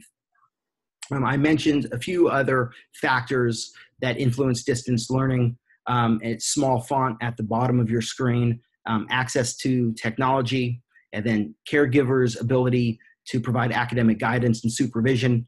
But there are numerous other ones, limitations with respect to physical and mental health resources during the pandemic, restrictions with social distancing as it limits in-person support for students. And then, of course, the fact that even our own NUSD employees, many of which balance parent, guardian, and supervision along with their own responsibilities during the pandemic. I myself, a parent, and also still working, and thankful for that. So next slide. Elementary guidance. Ultimately, NUSD members determined the following guidance in collaboration: that for the third trimester only, the second trimester ended in March, and elementary students did receive grades or numbers and comments for that, but no grades is recommended for students based on the aforementioned reasons for trimester 3. The comments are essential and fundamental, not only for the families and for the students with feedback. We did discuss at length.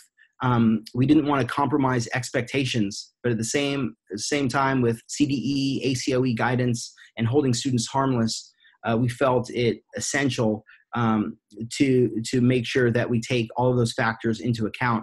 And so comments would be essential for families and students with motivation and feedback, but also for next year's teacher. And this would allow for there to be continuity and conversation when we talk about returning in the fall from one teacher to the next. And that students during this time, they continue to receive feedback. Teachers are using various platforms, Google Classroom, ClassDojo, etc. And so whether it's via email, whether it's being posted with respect to assignments, but distance learning, there are responses being made available by our teachers. And so that will continue for feedback purposes. Next slide, please. So transitioning to grading and recommendations at the secondary level, junior high and high school specifically, the UC system, the CSU system, and our private universities really provided the umbrella for which many districts followed suit. UC and CSU both were very clear that letter grades are absolutely sufficient to be suspended, and that students will not be harmed, will not be hindered by not receiving a grade. Ultimately, GPA, cumulative GPA, would stand at the end of the third quarter, and it would not be impacted negatively for our students for admission purposes. CSU came out and said that credit, no credit, or pass, no mark still satisfies A through G requirements during this time, whether it pertains to our spring or even our summer terms of 2020. And again, it will not hinder and harm the calculation of a high school GPA. And then University of Chicago and Harvard University really set the direction ahead for private institutions. Harvard issuing a letter that's been well received and is public.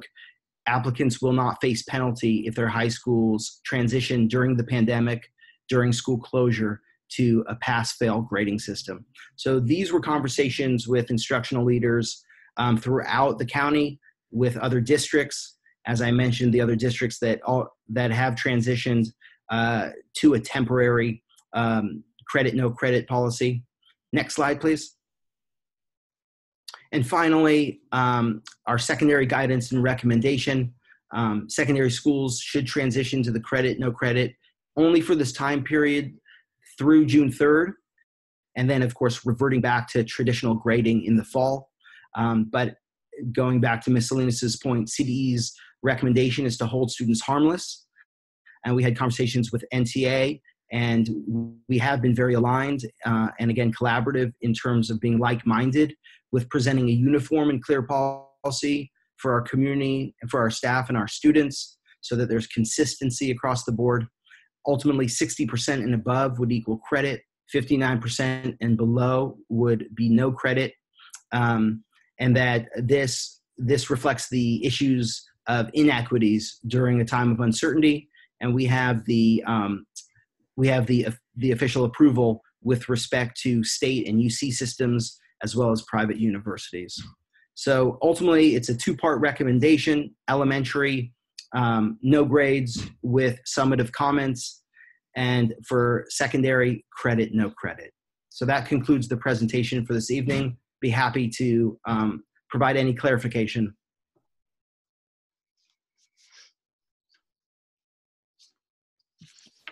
Sorry about that. Thank you, Mr. Dolovich. All right, so let me repeat the recommendation. So staff is recommending approval of the temporary grading policy. So I would entertain a motion in a second. I apologize for that. No problem.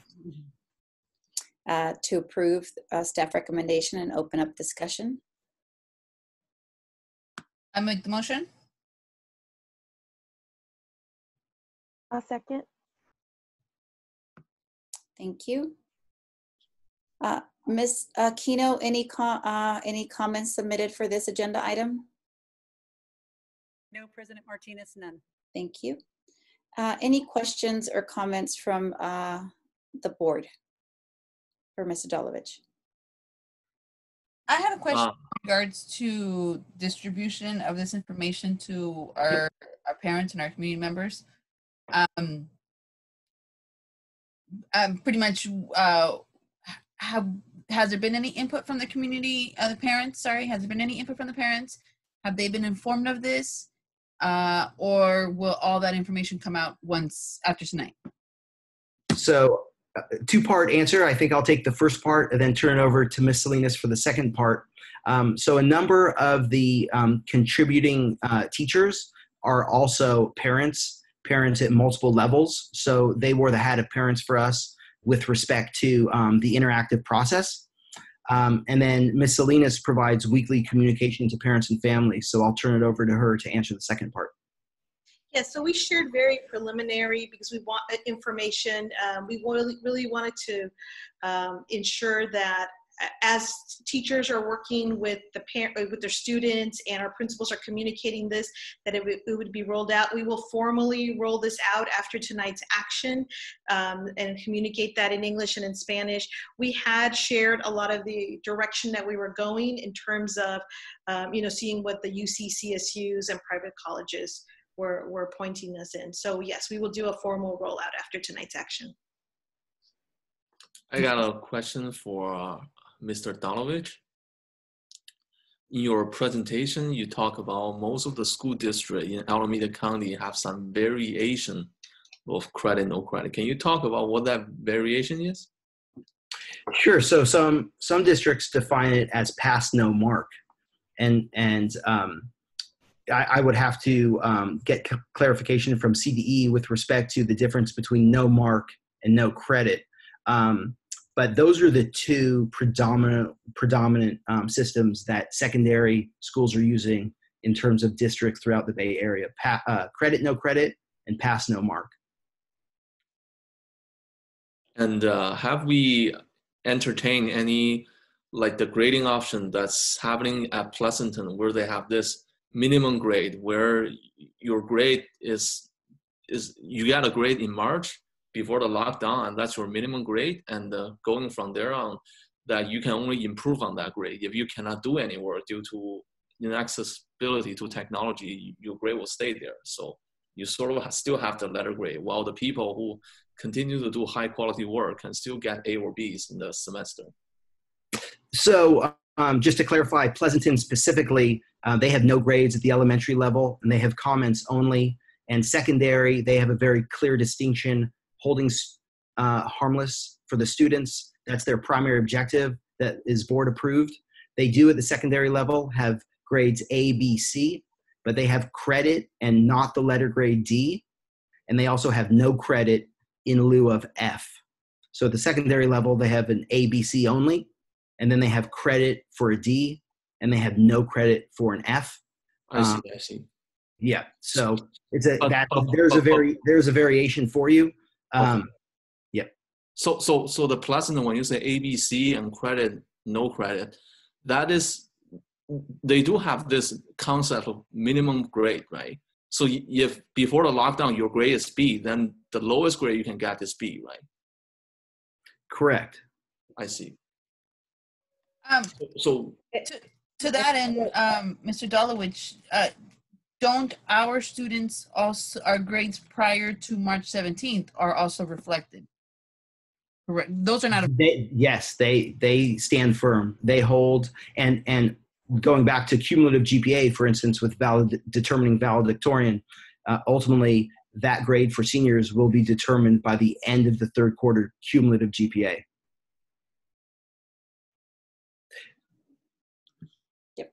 And so there's a fundamental inequity. Just to reference Mr. Zhang, if you have fourth quarter students and you have a valedictorian who has inequities with respect to, for instance, access to technology, and they get a C during the fourth quarter, I don't know if that's equitable for them to lose their stature as a valedictorian during the pandemic.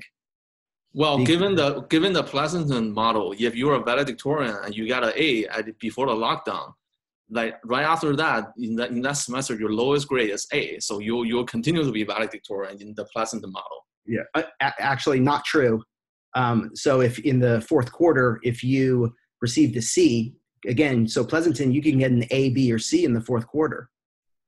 So if you get a C that just come back to my question. I thought they have a guideline of minimum grade. That's what I'm saying. That entering into the fourth quarter, like right before the lockdown, if you have a B, even though you can say, I cannot do any work because I don't have computer, then your grade will be B. if entering the lockdown, if you say, I have a B, but I can do some work, I want to improve it, you can improve it back to A if your teacher realizes you are doing better work. So in that case, if entering the lockdown, right before the lockdown, if you are valedictorian and you get an A, then you will get an A. You wouldn't be dropping to B, C, or credit, no credit. Well, if you maintain the B and the student that you're competing with gets an A, then it's well. Anyway, well, I mean, given this, that like I can also say if you are credit, no credit, if you are at the F level, and Point then of you don't have order, computer President access, Martinez. I think we're just arguing semantics at this point. I would appreciate it if we moved on. Thank you, and I think this actually some of us have had some preliminary discussions, and so I think this question has been asked and answered. So I appreciate that, Student Member Castillo. Any other questions? Okay. Thank you, Mr. Dolovich. So with that, Ms. Aquino, can you please repeat the motion, please? Yes. Motion to approve the grading policy moved by Member Gutierrez, seconded by Member Nguyen. Okay, thank you. And with that, we will take a vote. Member Gutierrez, I'm sorry, Student Member Castillo? Yes. Thank you. Member Gutierrez? Yes. Member Zhang? no. Member Rodriguez? Yes. Member Nguyen? Yes. And my vote is a yes as well. Thank you. So the motion carries. Thank you. And we will roll this out formally to communicate this with our families as well. Thank you. Thank you. Thank you so much. Okay, and with that, we move on to item 13.2, Day of the Teacher. Ms. Salinas?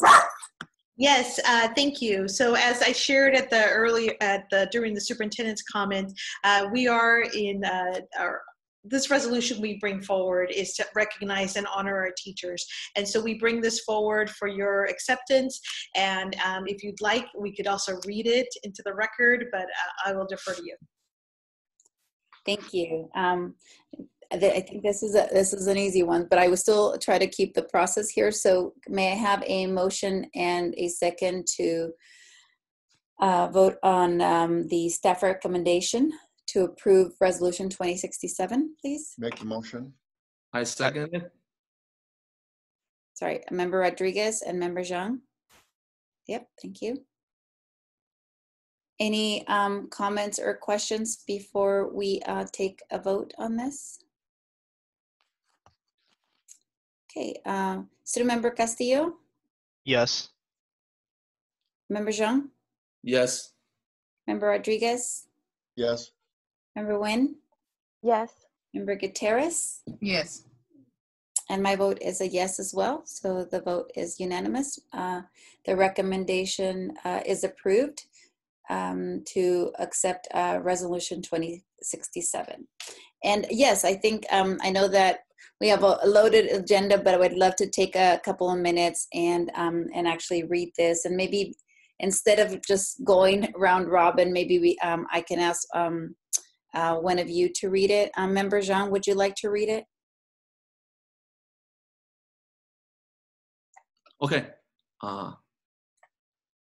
Whereas the 28th Annual Day of the Teacher will be observed in all schools and educational institutions of the state on May 13th, 2020. And whereas the Board of Trustees of the Newark Unified School District wishes to commend and express its appreciation to the teachers who serve the students of the Newark Unified School District. And whereas the Board of Trustees and the Superintendent recognize that unique and highly specialized skills are required to meet the very needs of the young people served by the district instructional programs and are proud of the success that these programs have achieved. And whereas it is further recognized that the quality and success of students is the instructional outstanding performance of the teachers who have committed their considerable skills, talents, and energies to meeting the needs of their special students. Now, therefore, be it resolved that the Board of Trustees and the Superintendent do hereby thank and commend the teachers of the Newark Unified School District for the outstanding and meaningful contribution they are making to students and families served by Newark schools. Passed and adopted on May 7, 2020 by the following votes. Thank you so much, Member Zhang.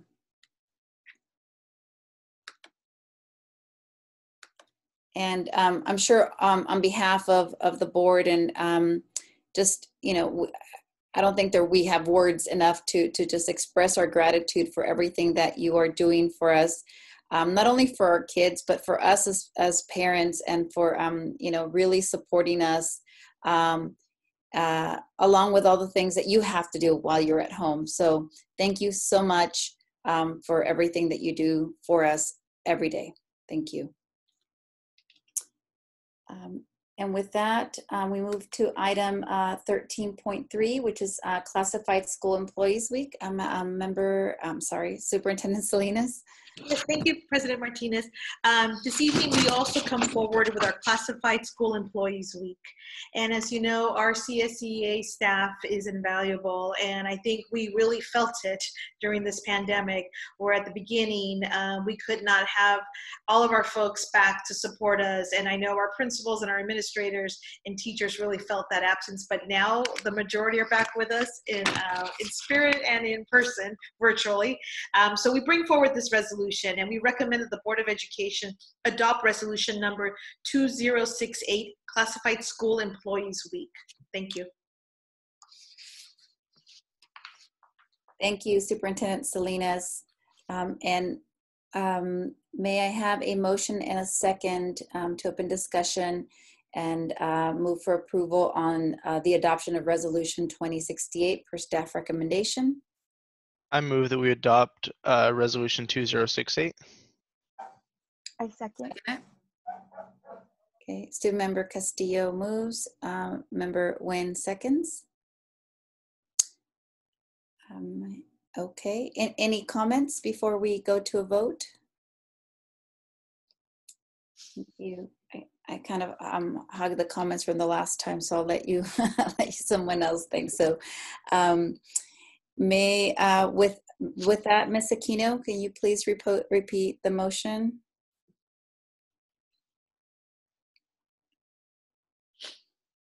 Are you mute? To approve by Student Member Castillo, second by Member Nguyen. Thank you. Student Member Castillo, how do you vote? Yes. Member Zhang? Yes. Member Gutierrez? Yes. Member Rodriguez? Yes. And Member Nguyen? Yes. And my vote is a yes as well. Vote is unanimous. The staff recommendation is approved. And I would love for one of the board members to read through resolution for Classified Employees Week. Member Rodriguez, would you like to read? Do you have that open in front of you? Yes, ma'am. Where is it? I'm just looking at it. No Okay. pressure, we're all staring I at got you. Whereas the legislature of the state of California has officially designated the third week in May of each year as Classified School Employees Week, it's time to recognize the many contributions of classified school employees to public education. And whereas the members of the Board of Trustees and the superintendent are personally aware and appreciative of the high standard of quality and service provided by the members of the classified staff, and whereas the services provided by the members of the classified staff have a profound and significant effect on the operations of programs operated by the Newark Unified School District, whereas it is further recognized that all adults in school environment are important to the success and well-being of our students, not therefore be resolved that the Newark Board of Trustees and the superintendent do hereby recognize and commend the members of the Newark Unified School District, California School Employees Association, Local 208, for their outstanding effort in serving the district and meeting the needs of the students, staff, and parents of Newark Unified School District schools.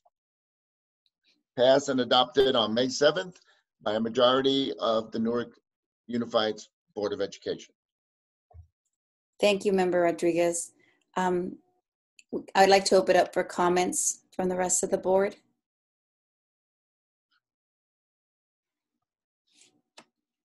Hello. Yeah, I just want to commend and thank our classified employees who tirelessly work during this unusual time, whether it's mowing our lawns, providing food for our low-income students, sanitizing our classroom, prepare ourselves for the return day. So thank you very much.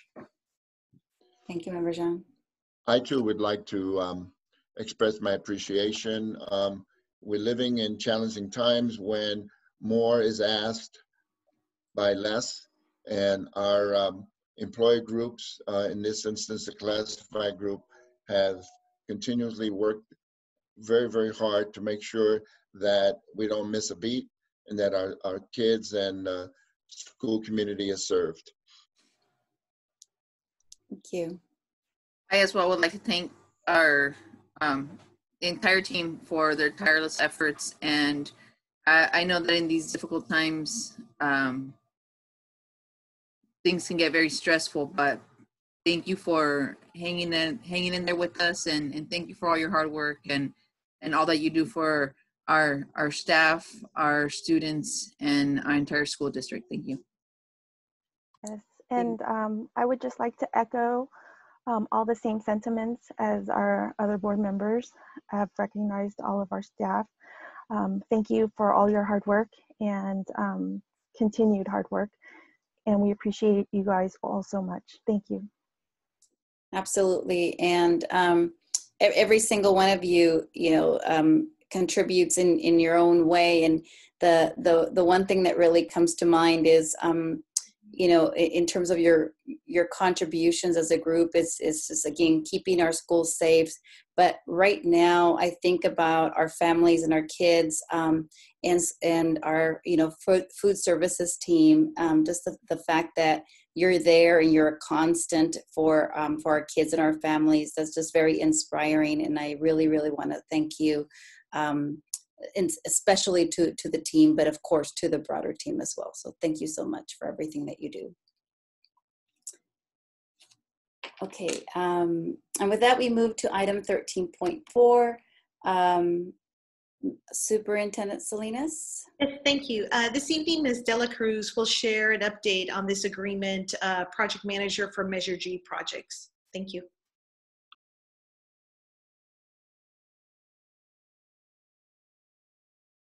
So back in February, if you remember, we updated the priority spending on the Measure G projects. The board approved a list and agreed that the best way to move forward is to have a project manager help us get the other projects completed.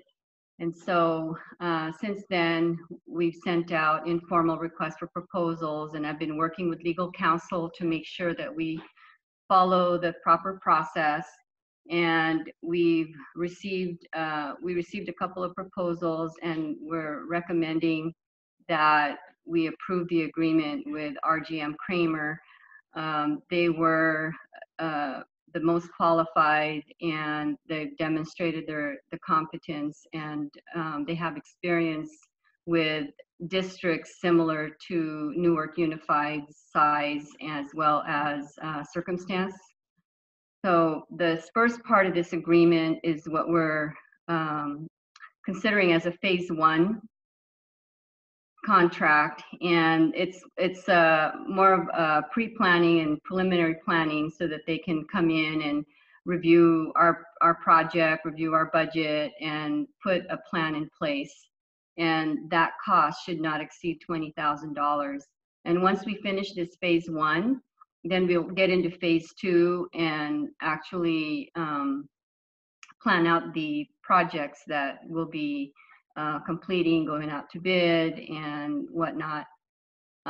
So for each project, they'll be submitting cost proposals, and we'll take those to the board with each proposal.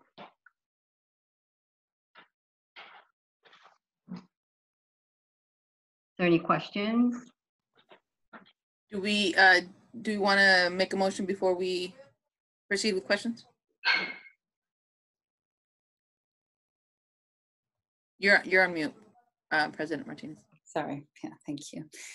Staff recommends the approval of the agreement between NUSD and RGM Kramer. May I have a motion and a second to open discussion on this item? I move that we approve this item. A second. Thank you. Okay, and with that, sorry, Member Gutierrez, you had a question? Sorry. Yes. Yeah, I did. Thank you. What I wanted to ask is how. Thank you for, first of all, Ms. Dela Cruz, for finding this project manager. I know it's going to be greatly utilized to make sure that we do complete these projects. However, what I did want to ask is how does the work done by ADIS help assist, or just how does it get used with the project manager? I just feel that such a great project should not just be left unused. Right. So the facilities master plan will obviously be a reference for our project manager. So anytime we have a project, they'll be referring to the master plan and working with ADIS to make sure that it's aligned with our master plan. And in some cases, we may also need architectural services to develop plans and to develop specs. So ADIS will be one of our key references when it comes to the projects moving forward. So yes, that will be a big part of the project manager's reference. Okay. And thank you. And then just in regards to the process of, like you mentioned, if architects are needed, does a bid go out first? Does the this current project manager select people he knows have great quality work, or does it go straight to ADIS? So normally what happens is they'll develop the plans and the specs with the architect first before it goes out to bid. And sometimes that may also include other consultants, like an electrical engineer or some mechanical consultants, depending on what the project is. I know we have a lot of HVAC projects, so I'm sure they'll be consulting with those experts and make sure that we develop the specs before we go out to bid. And then if it's something that needs to go out to formal bidding, then we'll follow that process to make sure that it's formally advertised and we reach out and follow the right process.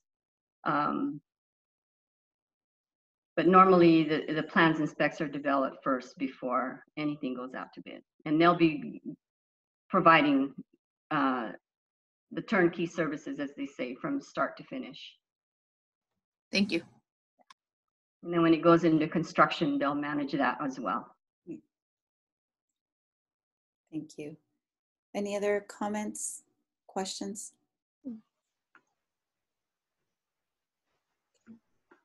Thank you. And I didn't ask Ms. Aquino if there were any comments or requests for comment on this item. Apologize. No, President Martinez, none. Thank you. Okay, with that, can you please repeat the motion? Absolutely. Motion to approve by Member Gutierrez, seconded by Student Member Castillo. Okay, thank you. I will call for a vote. Student Member Castillo? Yes. Thank you. Member Gutierrez? Yes. Member Rodriguez? Yes. Member Jean? Yes. Member Nguyen? Yes. And my vote is a yes as well. So unanimous vote. So the recommended action is approved. Thank you. Thank you, Ms. Dela Cruz. The next item, 13.5, Superintendent Salinas. Yes, thank you. This resolution is for us to apply as an agent for to non-state agencies. And if you have any questions, Ms. Dela Cruz is here, but essentially it is to approve for FEMA funds. Mm-hmm. Okay. May I have a motion and a second to open discussion on the recommended approval of Resolution 2070? I move to approve Resolution 2070. I'll second it. Member Gutierrez seconds. Any questions?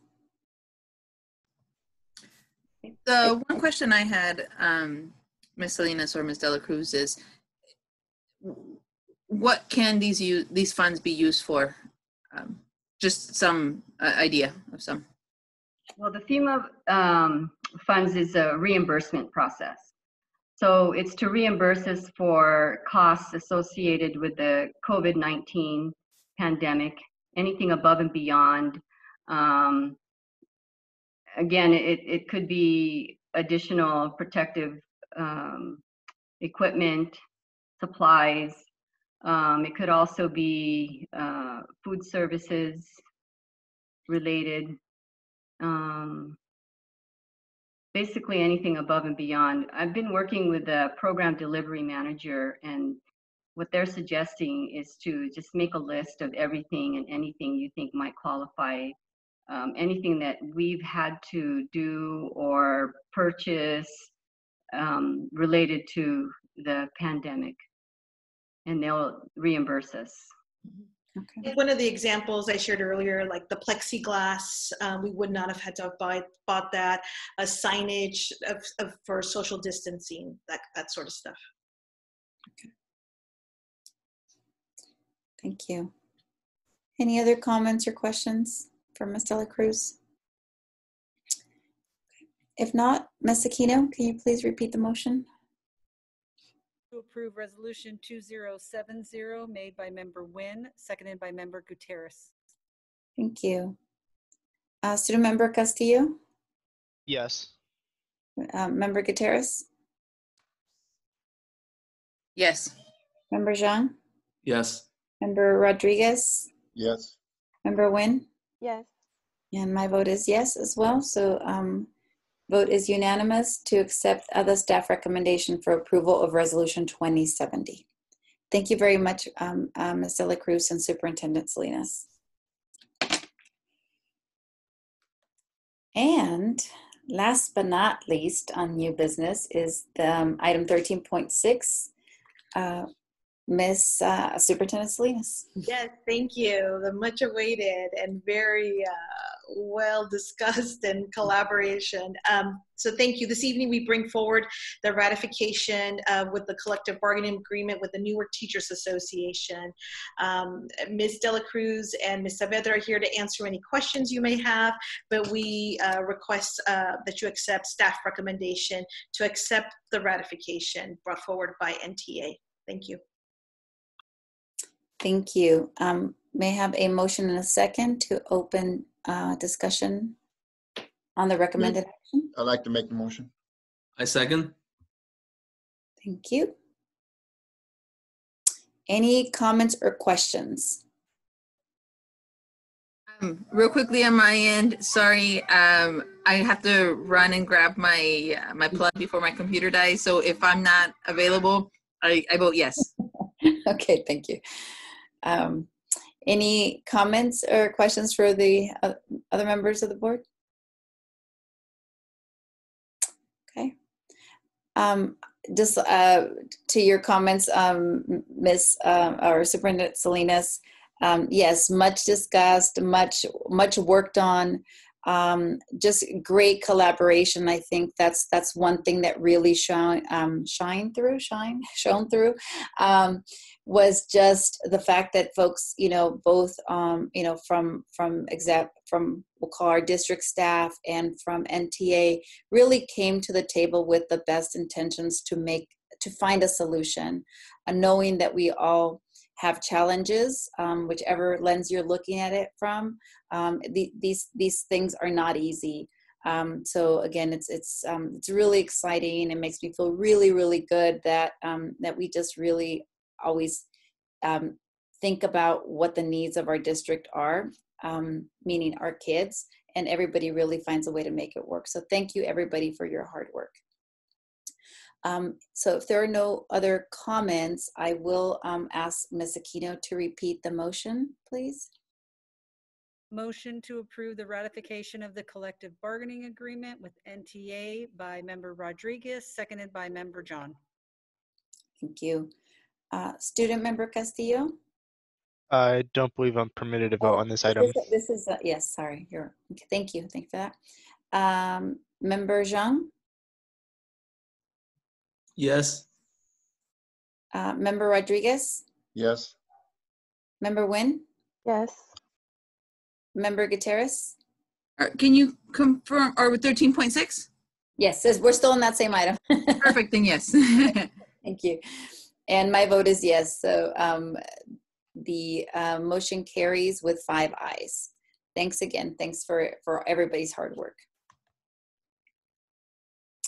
Okay, on to consent agenda, personnel items. This is the item where we had moved item 15.10 up to 14.3. So we would be voting on the personnel report, the California State University East Bay Agreement for student teaching experience, and originally 15.10, now 14.3, which is classified layoffs. May I have a motion and a second to accept staff recommendations? I'm sorry, the consent agenda items. I'm looking at the wrong thing here. I'll make the motion. May I have a second?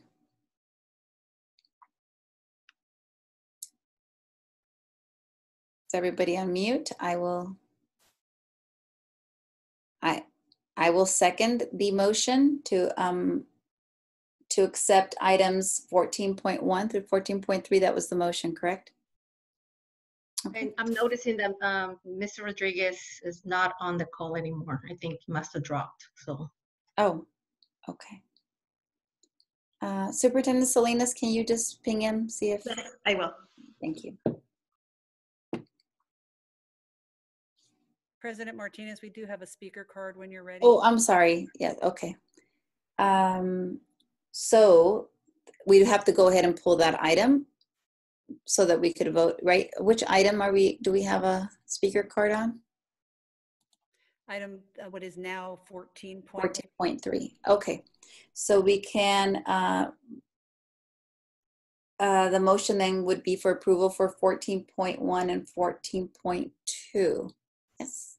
I rescind my motion and again move that we vote on item 14.1 and 14.2. I second it. Thank you. So I will call for a vote. Member Gutierrez? Yes. Member Nguyen? Yes. Member Zhang? Yes. My vote is a yes as well. So 4 ayes. Motion carries. So go, Ms. Aquino, if you could please read the speaker card for item 14.3. item, which is now 14.3, classified layoffs. I am Terry Marzano, the library clerk at Graham School, James Graham School. I am making an appeal to you as the Board of Education for Newark to reconsider the way you staff your libraries. This district invested millions of dollars in their libraries for furniture, books, and technology. Our jobs have changed dramatically since the libraries were first built and staffed, and yet our job descriptions have not been updated in almost 30 years. We do much more than check in and check out books. We manage the library collection and budgets, order all new material, repair damaged books, collaborate with staff members, parents, and members of the community, and encourage literacy and the love of reading. We track and collect for lost books and entice readers with incentives and reading games. We also organize and manage book fairs to raise funds for new books since we do not have a budget for doing so from the school district or state of California. For elementary school, and Newark Junior High School has a librarian that is dedicated and passionate about supporting literacy in their schools, and yet this district has continued to staff these positions at less than a half-time job, with no benefits provided. While this staffing level never really made sense, in today's educational climate, it is a travesty for all Newark schools, and especially so for our Title I schools. Our students need libraries. Currently, most Newark school libraries are open for 3 days a week, including the junior high, with a student body of over 1,200. It is no longer possible to augment school library services from state budgets, which are ever shrinking and subject to the swings of the state budget system. Between the need to reinvent school with regard to the current and potentially long-lasting pandemic conditions and the ongoing discussion about school consolidation, your remaining school campuses are going to have more classes and need more support from their libraries. In addition to attract and keep future candidates for library staffing, you will need to make the hours and benefits for these positions sufficient enough to make qualified applicants take Newark Unified seriously when considering joining our team. You cannot continue to rely on the altruism and generosity of your long-term library clerks to get the job done. I invested in becoming a Google certified educator, as well as an instructional media resource associate on my own time and with my own funds. I am the first one called to help our district current library staff members. As noted in the agenda, after 24 years serving at Graham School, I am being reduced to a less than half-time job and having my dental and vision benefits rescinded as well. It is with heavy heart I will be taking all that experience and education with me into an unplanned and early retirement, as it makes no sense financially to continue. I truly hope you will consider the consequences of having such poorly staffed libraries as you try to compete with private and charter schools to attract new students to Newark schools. Numerous studies have shown that generous access to school libraries increases student achievement and is one of the things motivated parents look for when choosing a school. I am encouraged all of you to please read some of them and consider how we as a district can grow our libraries instead of continuously balancing budget shortfalls on the backs of our librarians. Your librarians are your partners in education, not a financial burden. Thank you. Thank you. Are there any comments or questions for staff on this item? I do have a comment related to Ms. Marzano's public comment. Frankly, I think that, libraries are an essential part of any school, any educational institution. The fact that librarians do so much, they maintain, the materials in each library. I think it makes a huge impact on the community when, for example, our elementary schools and the high school is opened up as a polling place and people come in and they see all the materials that are on display. And I think that to, start reducing library clerks and their hours and so forth is the wrong move to make.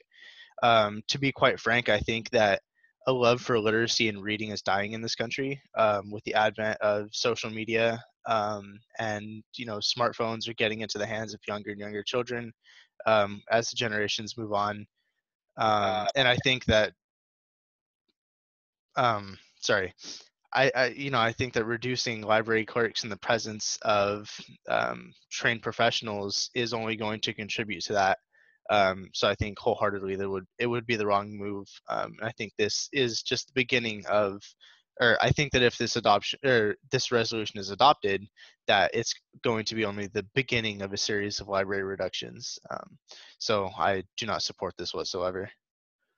I have a comment. Mm-hmm. I am in agreement with student member Castillo. I believe that libraries are essential to student learning. They are the avenue to promoting the love of learning. And when you have access to the books, they generate that love and knowledge of retaining that love for learning. And I am opposed to this also. Thank you. Okay, thank you. And again, this is a question to Ms. Saavedra.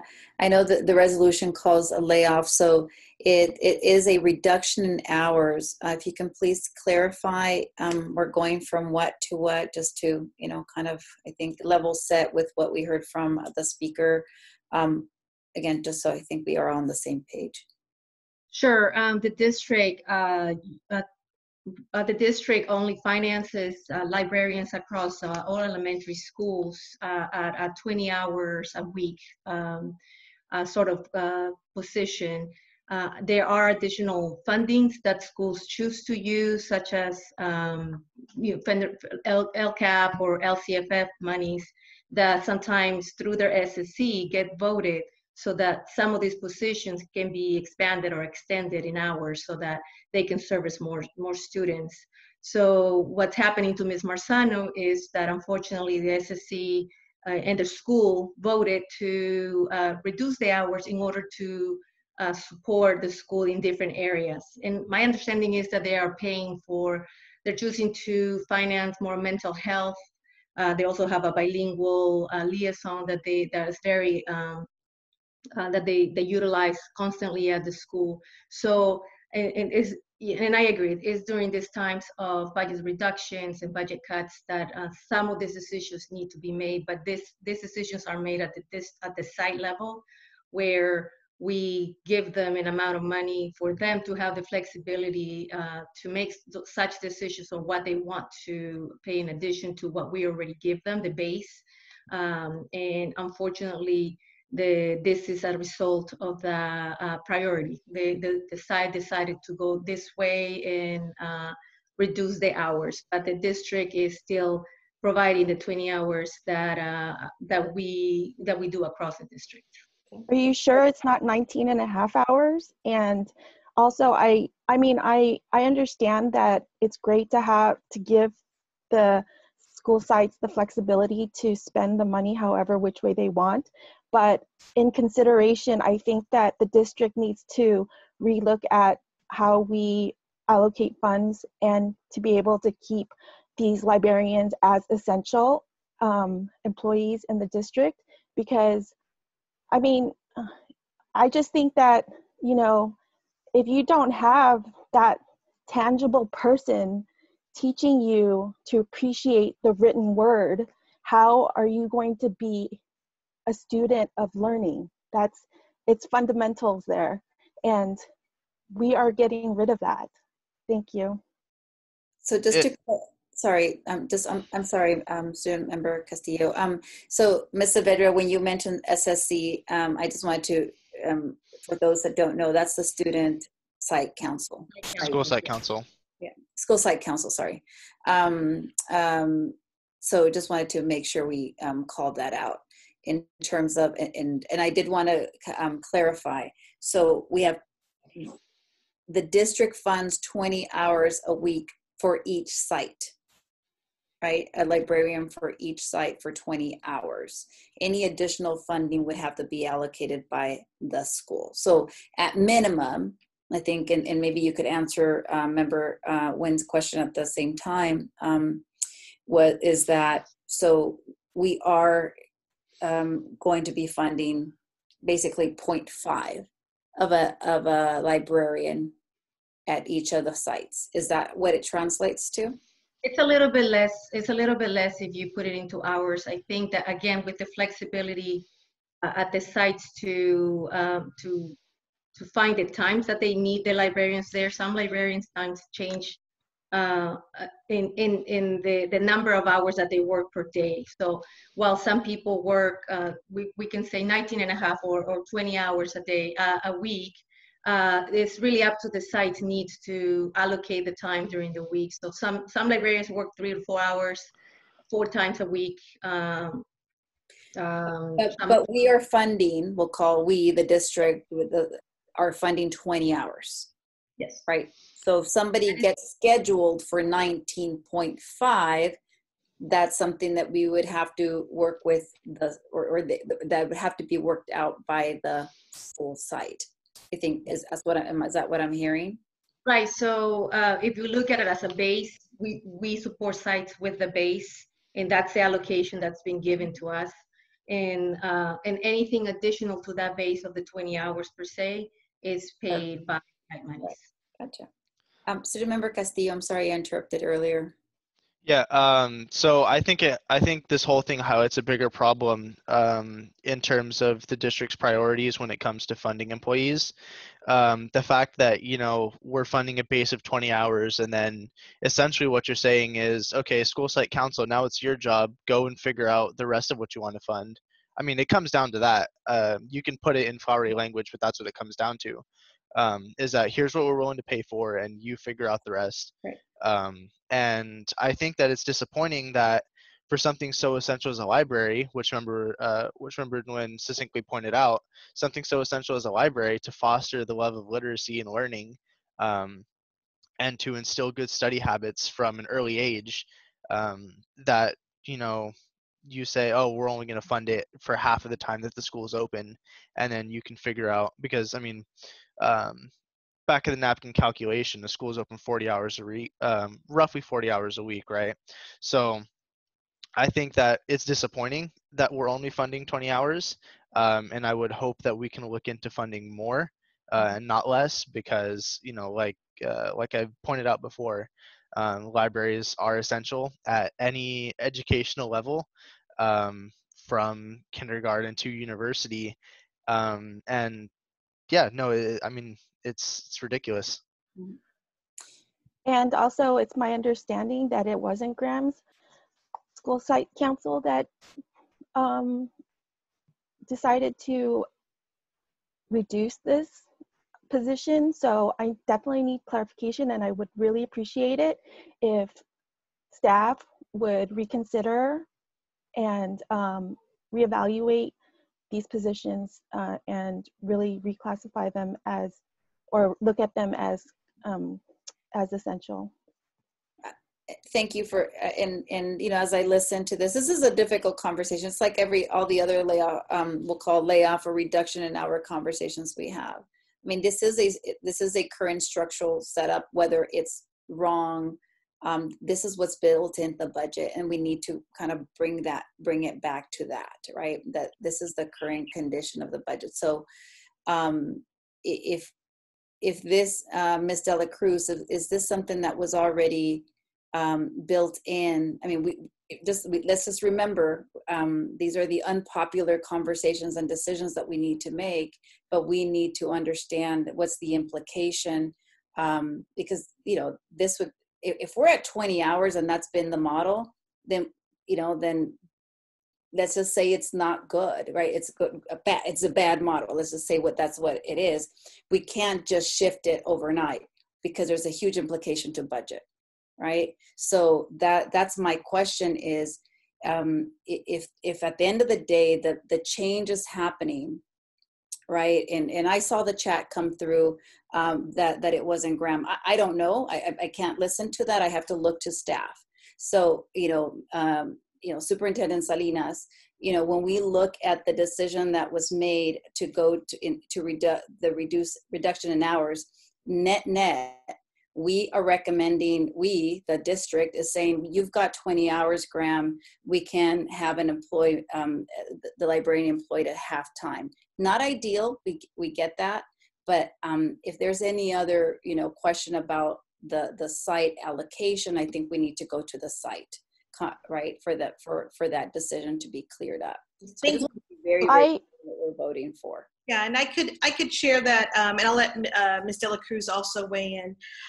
Absolutely not. It's not what we want. But if you remember, just a few months ago, we were all at New Park Mall trying to get signatures for full and fair funding for our schools. And this is a very tough decision that comes to our board, to staff, to our principals to do. And so what was the agreement as we did the budget was that we considered the base. which was this for our classified library clerks, which absolutely not enough. We have to, by educational code, have one certificated librarian, and she is based at the high school. And also when we look at the number of students and all of that, that decision was made many years ago, and Ed Code governs that we must have one certificated librarian. Again, not ideal. What we do, like every other district in Alameda County in the state of California, is that then we give individual funds to each school site. Schools such as Title I believe Graham had an additional $56,000 of Title I funds that could be used depending on need. And I guess when we say whether or not it's the decision of the school site council or not, ultimately every school site is allocated their funds. We are one of the only districts that actually gives LCFF funds to the sites. Many school districts hold them back, and but we continue with that because we know that our principals, our school site councils, really can have those conversations as to what's the need. I don't want to just single out Graham, even though I know this is what's at hand here. But Title I schools, because of the free and reduced price population, get those additional funds to go over and above. So when we look at Title I schools, they will have certificated employees who are more expensive. You know, a teacher is about $100,000, and those decisions are made. Unfortunately, here, while we can say that you know, the school site council didn't make this decision now, ultimately your funds are given to the school sites and they can make that decision. Right now, decisions have not, you know, if school site council at Graham Elementary would like to reconvene and relook at their funds to see if they could support this, they can do that. Unfortunately, we would still have to go through with the layoff tonight, would be my recommendation for those hours, but it could come back from the site. If you remember to last year, we had this discussion around some positions at the junior high. And at that point, we said if the school site would like to do that, they can use their funds to do that. And I think that's the beauty of decentralizing funds as much as possible to the school sites. That's certainly a funding model that I think Newark can look at moving forward, where we keep and centralize more and say, instead of giving these LCFF funds to all of the schools, we will centralize it and make a decision of what everyone gets as base. That would be something for the board to think about moving forward. But again, we are keeping with that. I also want to add, and Ms. Dela Cruz can add, you know, this year we had a very tough decision, you know, as we were in, you know, with these budget cuts. And as a district, we prioritized that we wanted to ensure that we had enough to do a raise for all of our employee groups. And we know that because we made that decision, that means we had to look at what does that mean for the whole district. So what we did instead is that we did not cut funding at the school site level. We kept them pretty much at their same funding. We changed some funding sources, but we ensured they had some of the same funding. And instead we cut more at the district. So I know it's kind of a lot of information, but I think as a board, you certainly have the discretion to start to really research that if you want to centralize more funds and make more district decisions with your direction. Absolutely. I'm a parent at Graham, and I know for a fact that they want to add additional hours to the librarian position. There's no way that they would recommend a reduction in that position. So I have those thoughts, and I'm kind of upset about it. Yeah, and I'm sorry, you know, what I can do is I will definitely follow up with the Graham principal and check in, but absolutely, you know, at any time can the school site council look at all of their budgets and make those decisions. Now I'm, you know, again, looking at the need of the site, and because I will say there is also a lot of need at the site, at all of our sites. And I know that for Graham in particular, there was an interest in continuing with some mental health support for students, certificated instructional support, bilingual aid. And again, it's difficult because there's only a finite amount of money, but certainly that would be a discussion that happens at the school site council level, and it can still happen. We're not done with the site plans yet, but right now, as a district and human resources, we had to move forward with the information we had in front of us. So what we're voting on is on, because I think it's important that we just, really stay focused. It's not how we'll call the parent population, it's the student site council as the, we'll call the decision makers of the fund allocation. And I think that's what I just want to be very clear on what we're voting here. There's a couple of things. One is district, we need to inform staff if their hours are going to be reduced because the funds haven't been allocated. That's in essence what we're voting for, or what's in front of us for today, right? Not whether they like it, not whether, it's just procedurally, we need to inform a staff member that this has happened. There's been a change. So I think that's important to have that clarity. I do want to come back to the 20 hours because I think I was struck by a comment about impact to livelihood because, right? So is there a distinction, right?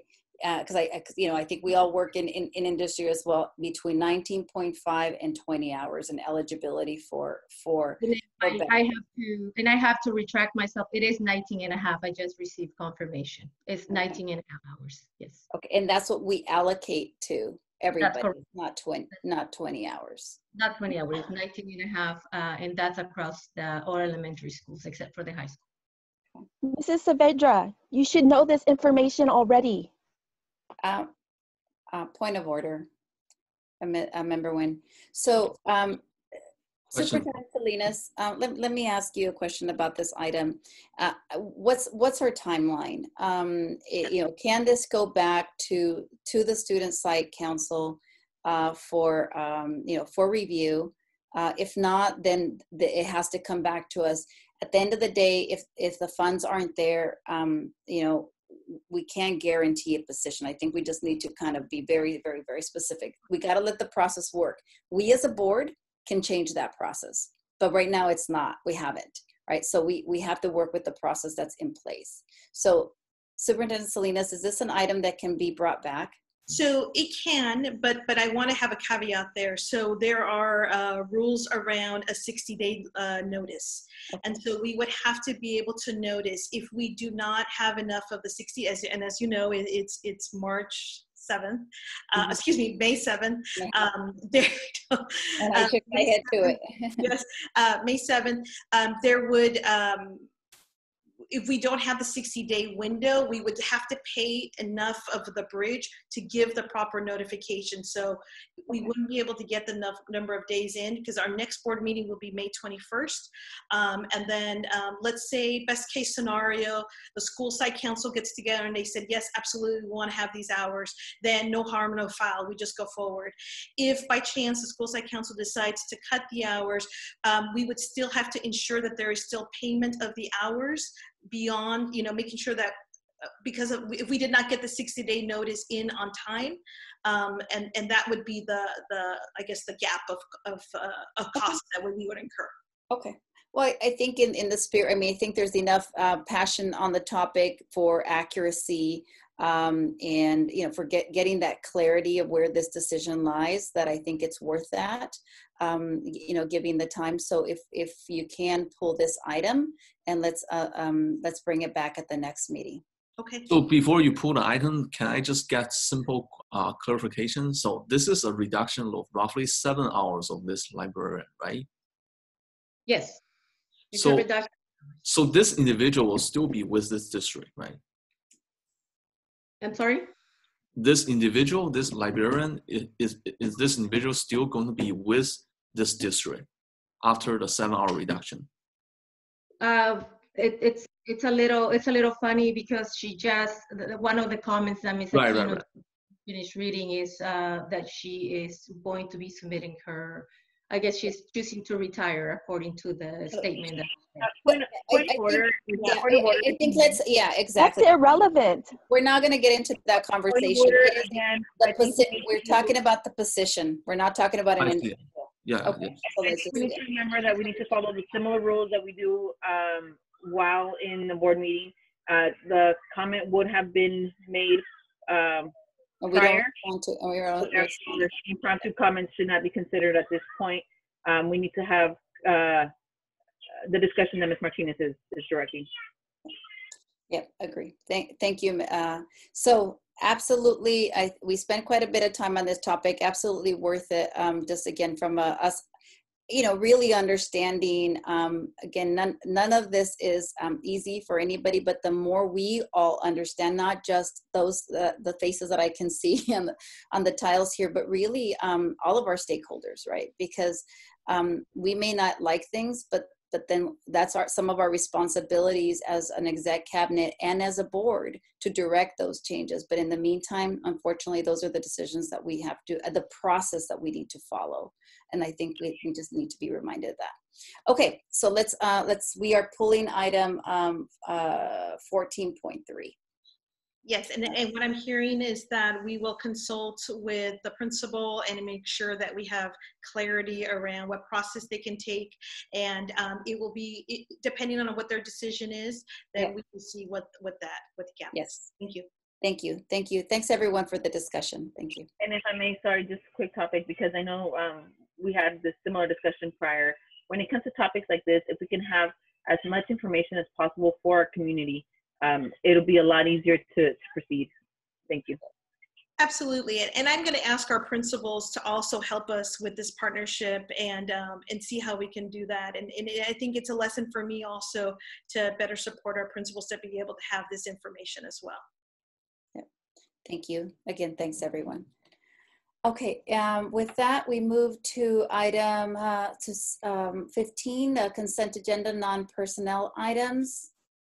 May I have a motion and a second to approve? Point of order, I think we probably should extend the meeting a little bit. Maybe I know 20 minutes may be enough, but maybe extend by another 15 minutes. Well, I was going to shoot to end by on time, but no, yes, let's extend. Let's do 30 minutes just so we could only extend once. So I move to extend the meeting till 10:30.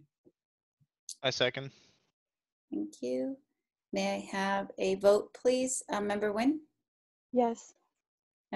Oh, sorry, Student Member Castillo? Yes. Okay. And Member Nguyen? Yes. Member Gutierrez? Yes. Member Jean? And my vote is yes as well. Thank you, Member Jean. Okay, so moving, so item 15, consent agenda. May I have a motion and a second to approve items 15.1 through 15.9? I move to approve item 15.1 to 15.9. I second. Thank you. With that, we will take a vote. Student Member Castillo? Yes.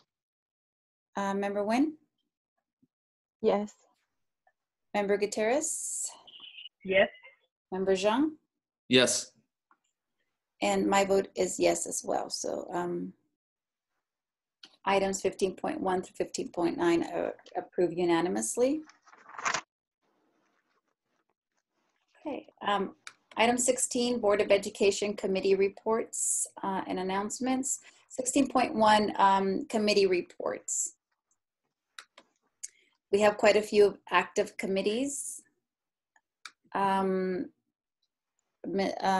Rodriguez did not rejoin, I don't believe. So we would not have one for Mission Valley ROP nor SELPA. Do we have anything for the city liaison? I can say that this last month's city liaison meeting was postponed due to our current situation.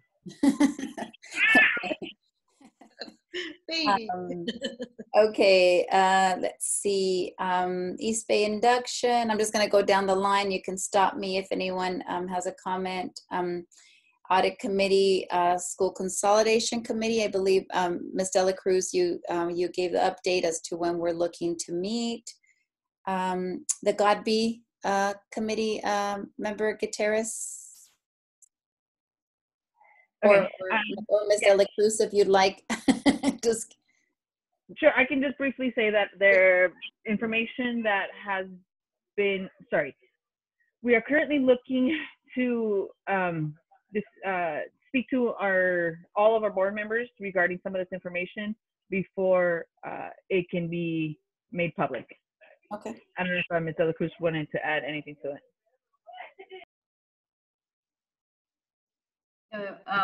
We are trying to schedule all of our board members so we can share the information with the results of the survey, and we should have that done by next week. Okay, thank you. The Communication Committee, Member Nguyen or Member Gutierrez?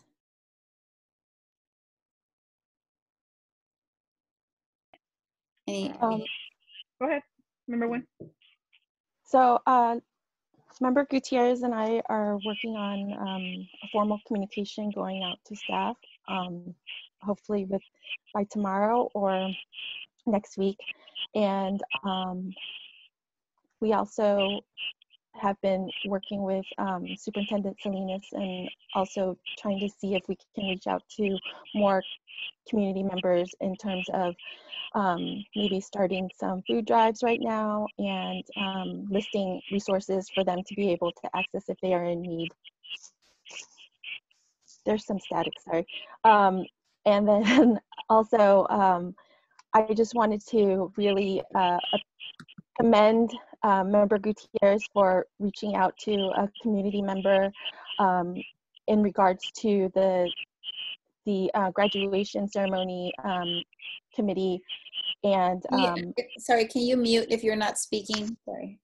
Okay, go ahead, Member Nguyen. I just want to commend Member Gutierrez for putting herself out there and recruiting our community members to help partnership with for the senior commencement graduation ceremony committee. So thank you so much. And if I can just add to that, a big shout out and big thank you to our community member, Mr. Barry Taimani, and his team for all the help that they're gonna provide to us with our graduation. So thank you to them. Oh, and I wanted to add, sorry, remember when I thought you were gonna say this, huge thank you to Miss Julie Calderon, principal from Bridgepoint and Crossroads. I can say that Member Nguyen and myself had the privilege today of photographing them and assisting with their graduation pictures, and it was a great honor, great experience. It's wonderful to see how excited these students are to go on to this next stage of their lives and to share this with their family members as well, and the staff and teachers and principals who have helped them through this journey. So thank you for Member Nguyen for inviting me and allowing me to be part of this. It was a great experience, and thank you to everybody that was there today, and thank you for the students for coming out. Yes, thank you to the students for coming out. And actually I was going to make that announcement in the next one, but it's okay. I appreciate you doing it. And Member Gutierrez, you're totally hired as the art director. I appreciate you so much today with all the help that you provided. There was a lot of emotions on the students' faces. Some of them reluctantly didn't want to come and then decided to come, and we were so happy to be able to accommodate them, and it was so wonderful to see their faces. Thank you so much. Thank you. And we're kind of rolling over into the any announcements or requests. So I'll just kind of go round robin real quick here. Student Member Castillo, do you have any announcements or requests? Not really. I do want to thank Member Nguyen and Member Gutierrez for participating in the senior events committee. It was a lot of deliberation, but in the end, I think we had the right choice. With respect to my peers in ASB, I think we were much more receptive of Mr. Taimani's proposal compared to all the firms that had their own virtual graduation products. So I think this is going to work out much better for the Newark community. So huge shout out to Mr. Taimani for helping us out with that, and hopefully it goes well. One more, or I am looking forward to participating on the superintendent selection panel tomorrow morning, or rather all day tomorrow. Hopefully I'm able to provide some good insight. And then To lastly, clarify, it's not tomorrow, Student Member Castillo. It's the following. is it? Yeah, the following. Yeah. Oh, I got the date wrong then. Shoot. Okay. And then lastly, I'm proud to announce I got the first of I received a community scholarship from the California Association of Supervisors of Child Welfare and Attendance. I got a $500 scholarship from them. So the hard work paid off. I applied for a lot of scholarships. So I'm hoping that I'll get at least a couple more. Yeah. That's all I have for right now. Thank you. We are super proud of you. Yay. Congratulations. Hopefully more to come. Thank you, Cesar. Member Gutierrez? Thank you. Let me just take a look at my notes here. Yeah. Huge congratulations to all teachers for Teacher Appreciation Week. And to add to those thank yous, a thank you to Ms. Bulwark for allowing me to be part of her class today. Her students interviewed me part of career college and things of that sort. So it was a great experience, great questions from her freshman class. So thank you again for letting me be a part of that. And a huge thank you to Mr. King at Graham and Classroom 1, because I do walk by those chalk and it's great to see all those signs, because I get excited walking in and seeing all the love from the teachers from Graham. So I know that the students also get excited to see those. So thank you. Keep putting those chalk marks. And another is just congratulations to the seniors for their upcoming graduation.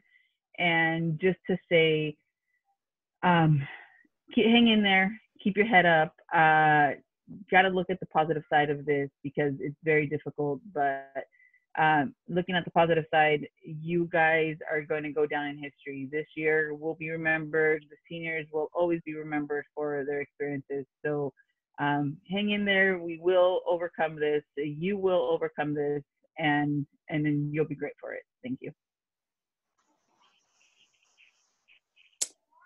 Member Nguyen?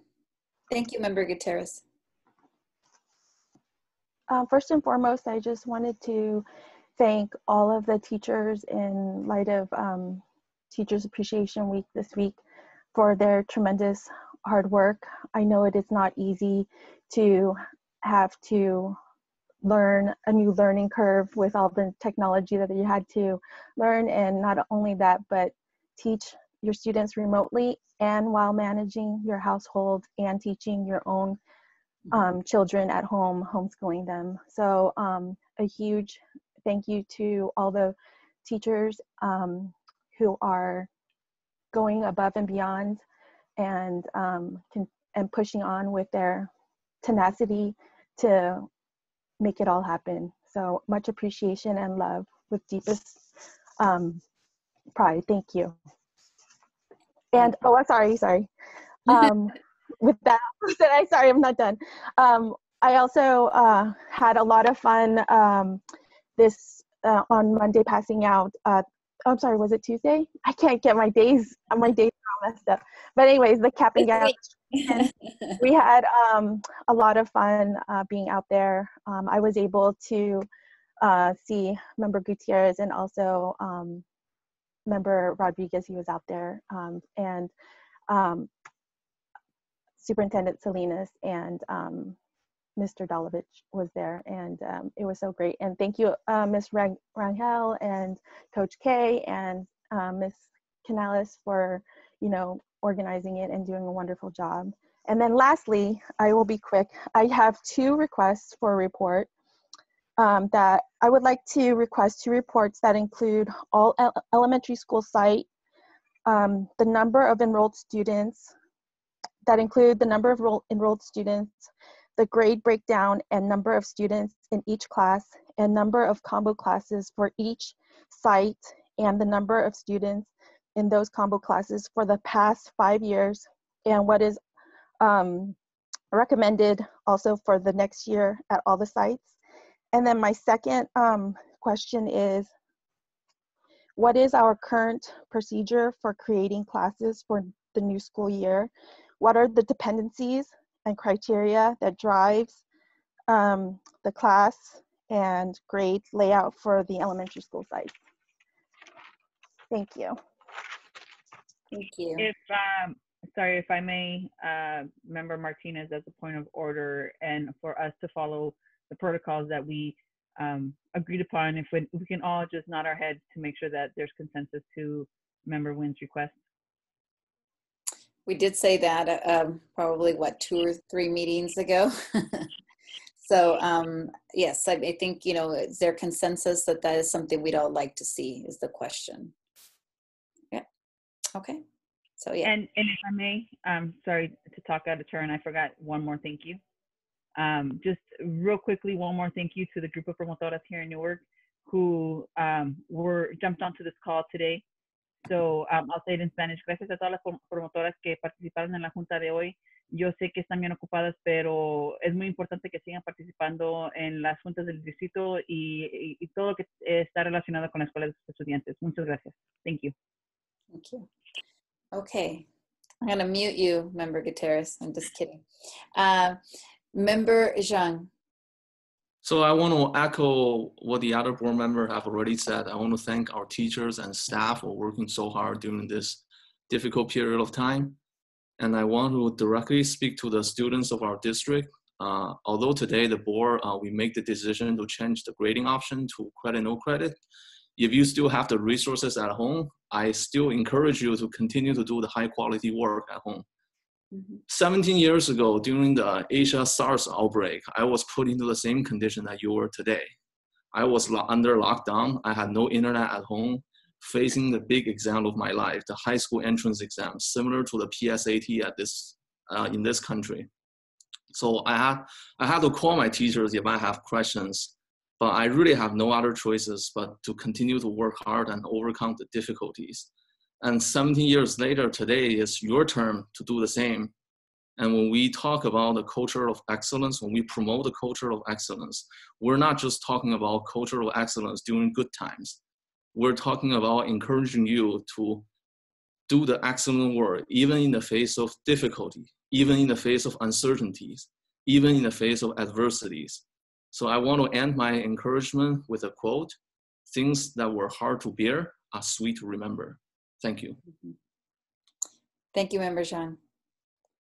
I think there's been a ton of appreciation, and there's again, like I said earlier, there's not enough words, and there's just, everybody really deserves, a great big thank you from every single one of us, the broader us in Newark, whether it be a citizen, whether it be a parent, a student, everybody's working really hard. These are unusual and trying times.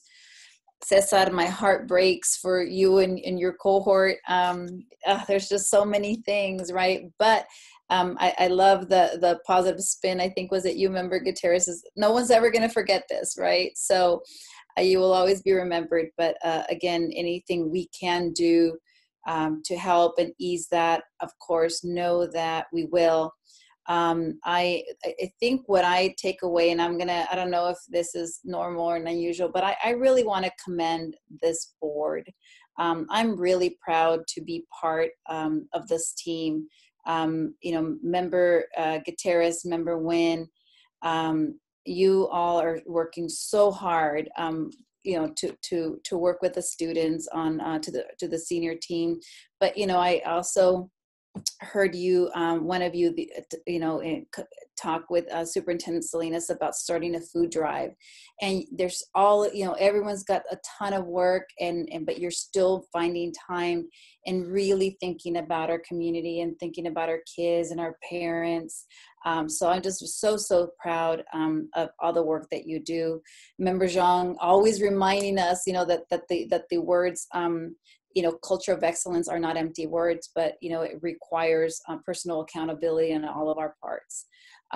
So, I think that we have a lot of really difficult still trials ahead of us and changes that we need to make, but I'm just really, really confident that that as long as we continue to keep, we'll focus on Cesar right now. He's our student that we've got here, but he's a stand-in for every single one of our kids, and I think we're going to do some really good things for the community. And again, we can't do it without a great team. So, Superintendent Salinas, you and your team.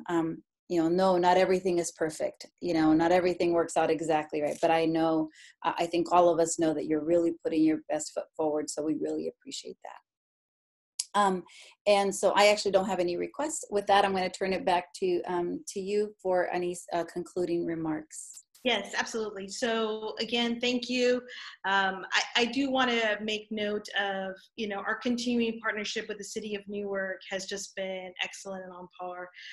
We've had a Google Hangout with some of the City of Newark employees and the parents, and as we're moving forward on the grant, that how we can support them on their grant, and so we continue to build on that. I also want to remind families, as I said earlier, we will have a workshop. We are doing online registration that has not stopped. Please tune in on May 13th. We will have an 11 a.m. Workshop in English and a 2 p.m. workshop in Spanish as to how to do online registration. Quiero darles las gracias a ustedes y recordarles que el 13 de mayo a las 11 de la mañana vamos a tener un taller en inglés de cómo registrar a su hijo en la escuela, y a las 2 de la tarde en español. So we will be sure, I just translated the same exact thing. We will be sure to post that and send it out for my Monday communication to families. Again, it is going to take all of us, and it's hard to work remotely, but I tell you, we did not get into education because we thought it was going to be easy. And I'll say this is now my 25th year.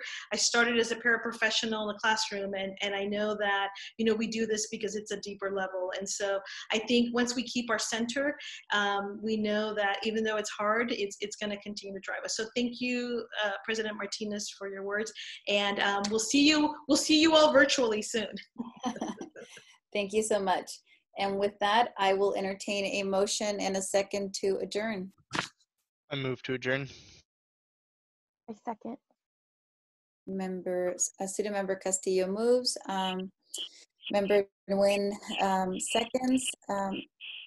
Student Member Castillo, how do you vote? Yes. Member Gutierrez? Yes. Member Nguyen? Yes. Member Zhang? Yes. And my vote is a yes as well. So with that, meeting is adjourned 10:01. Thank you.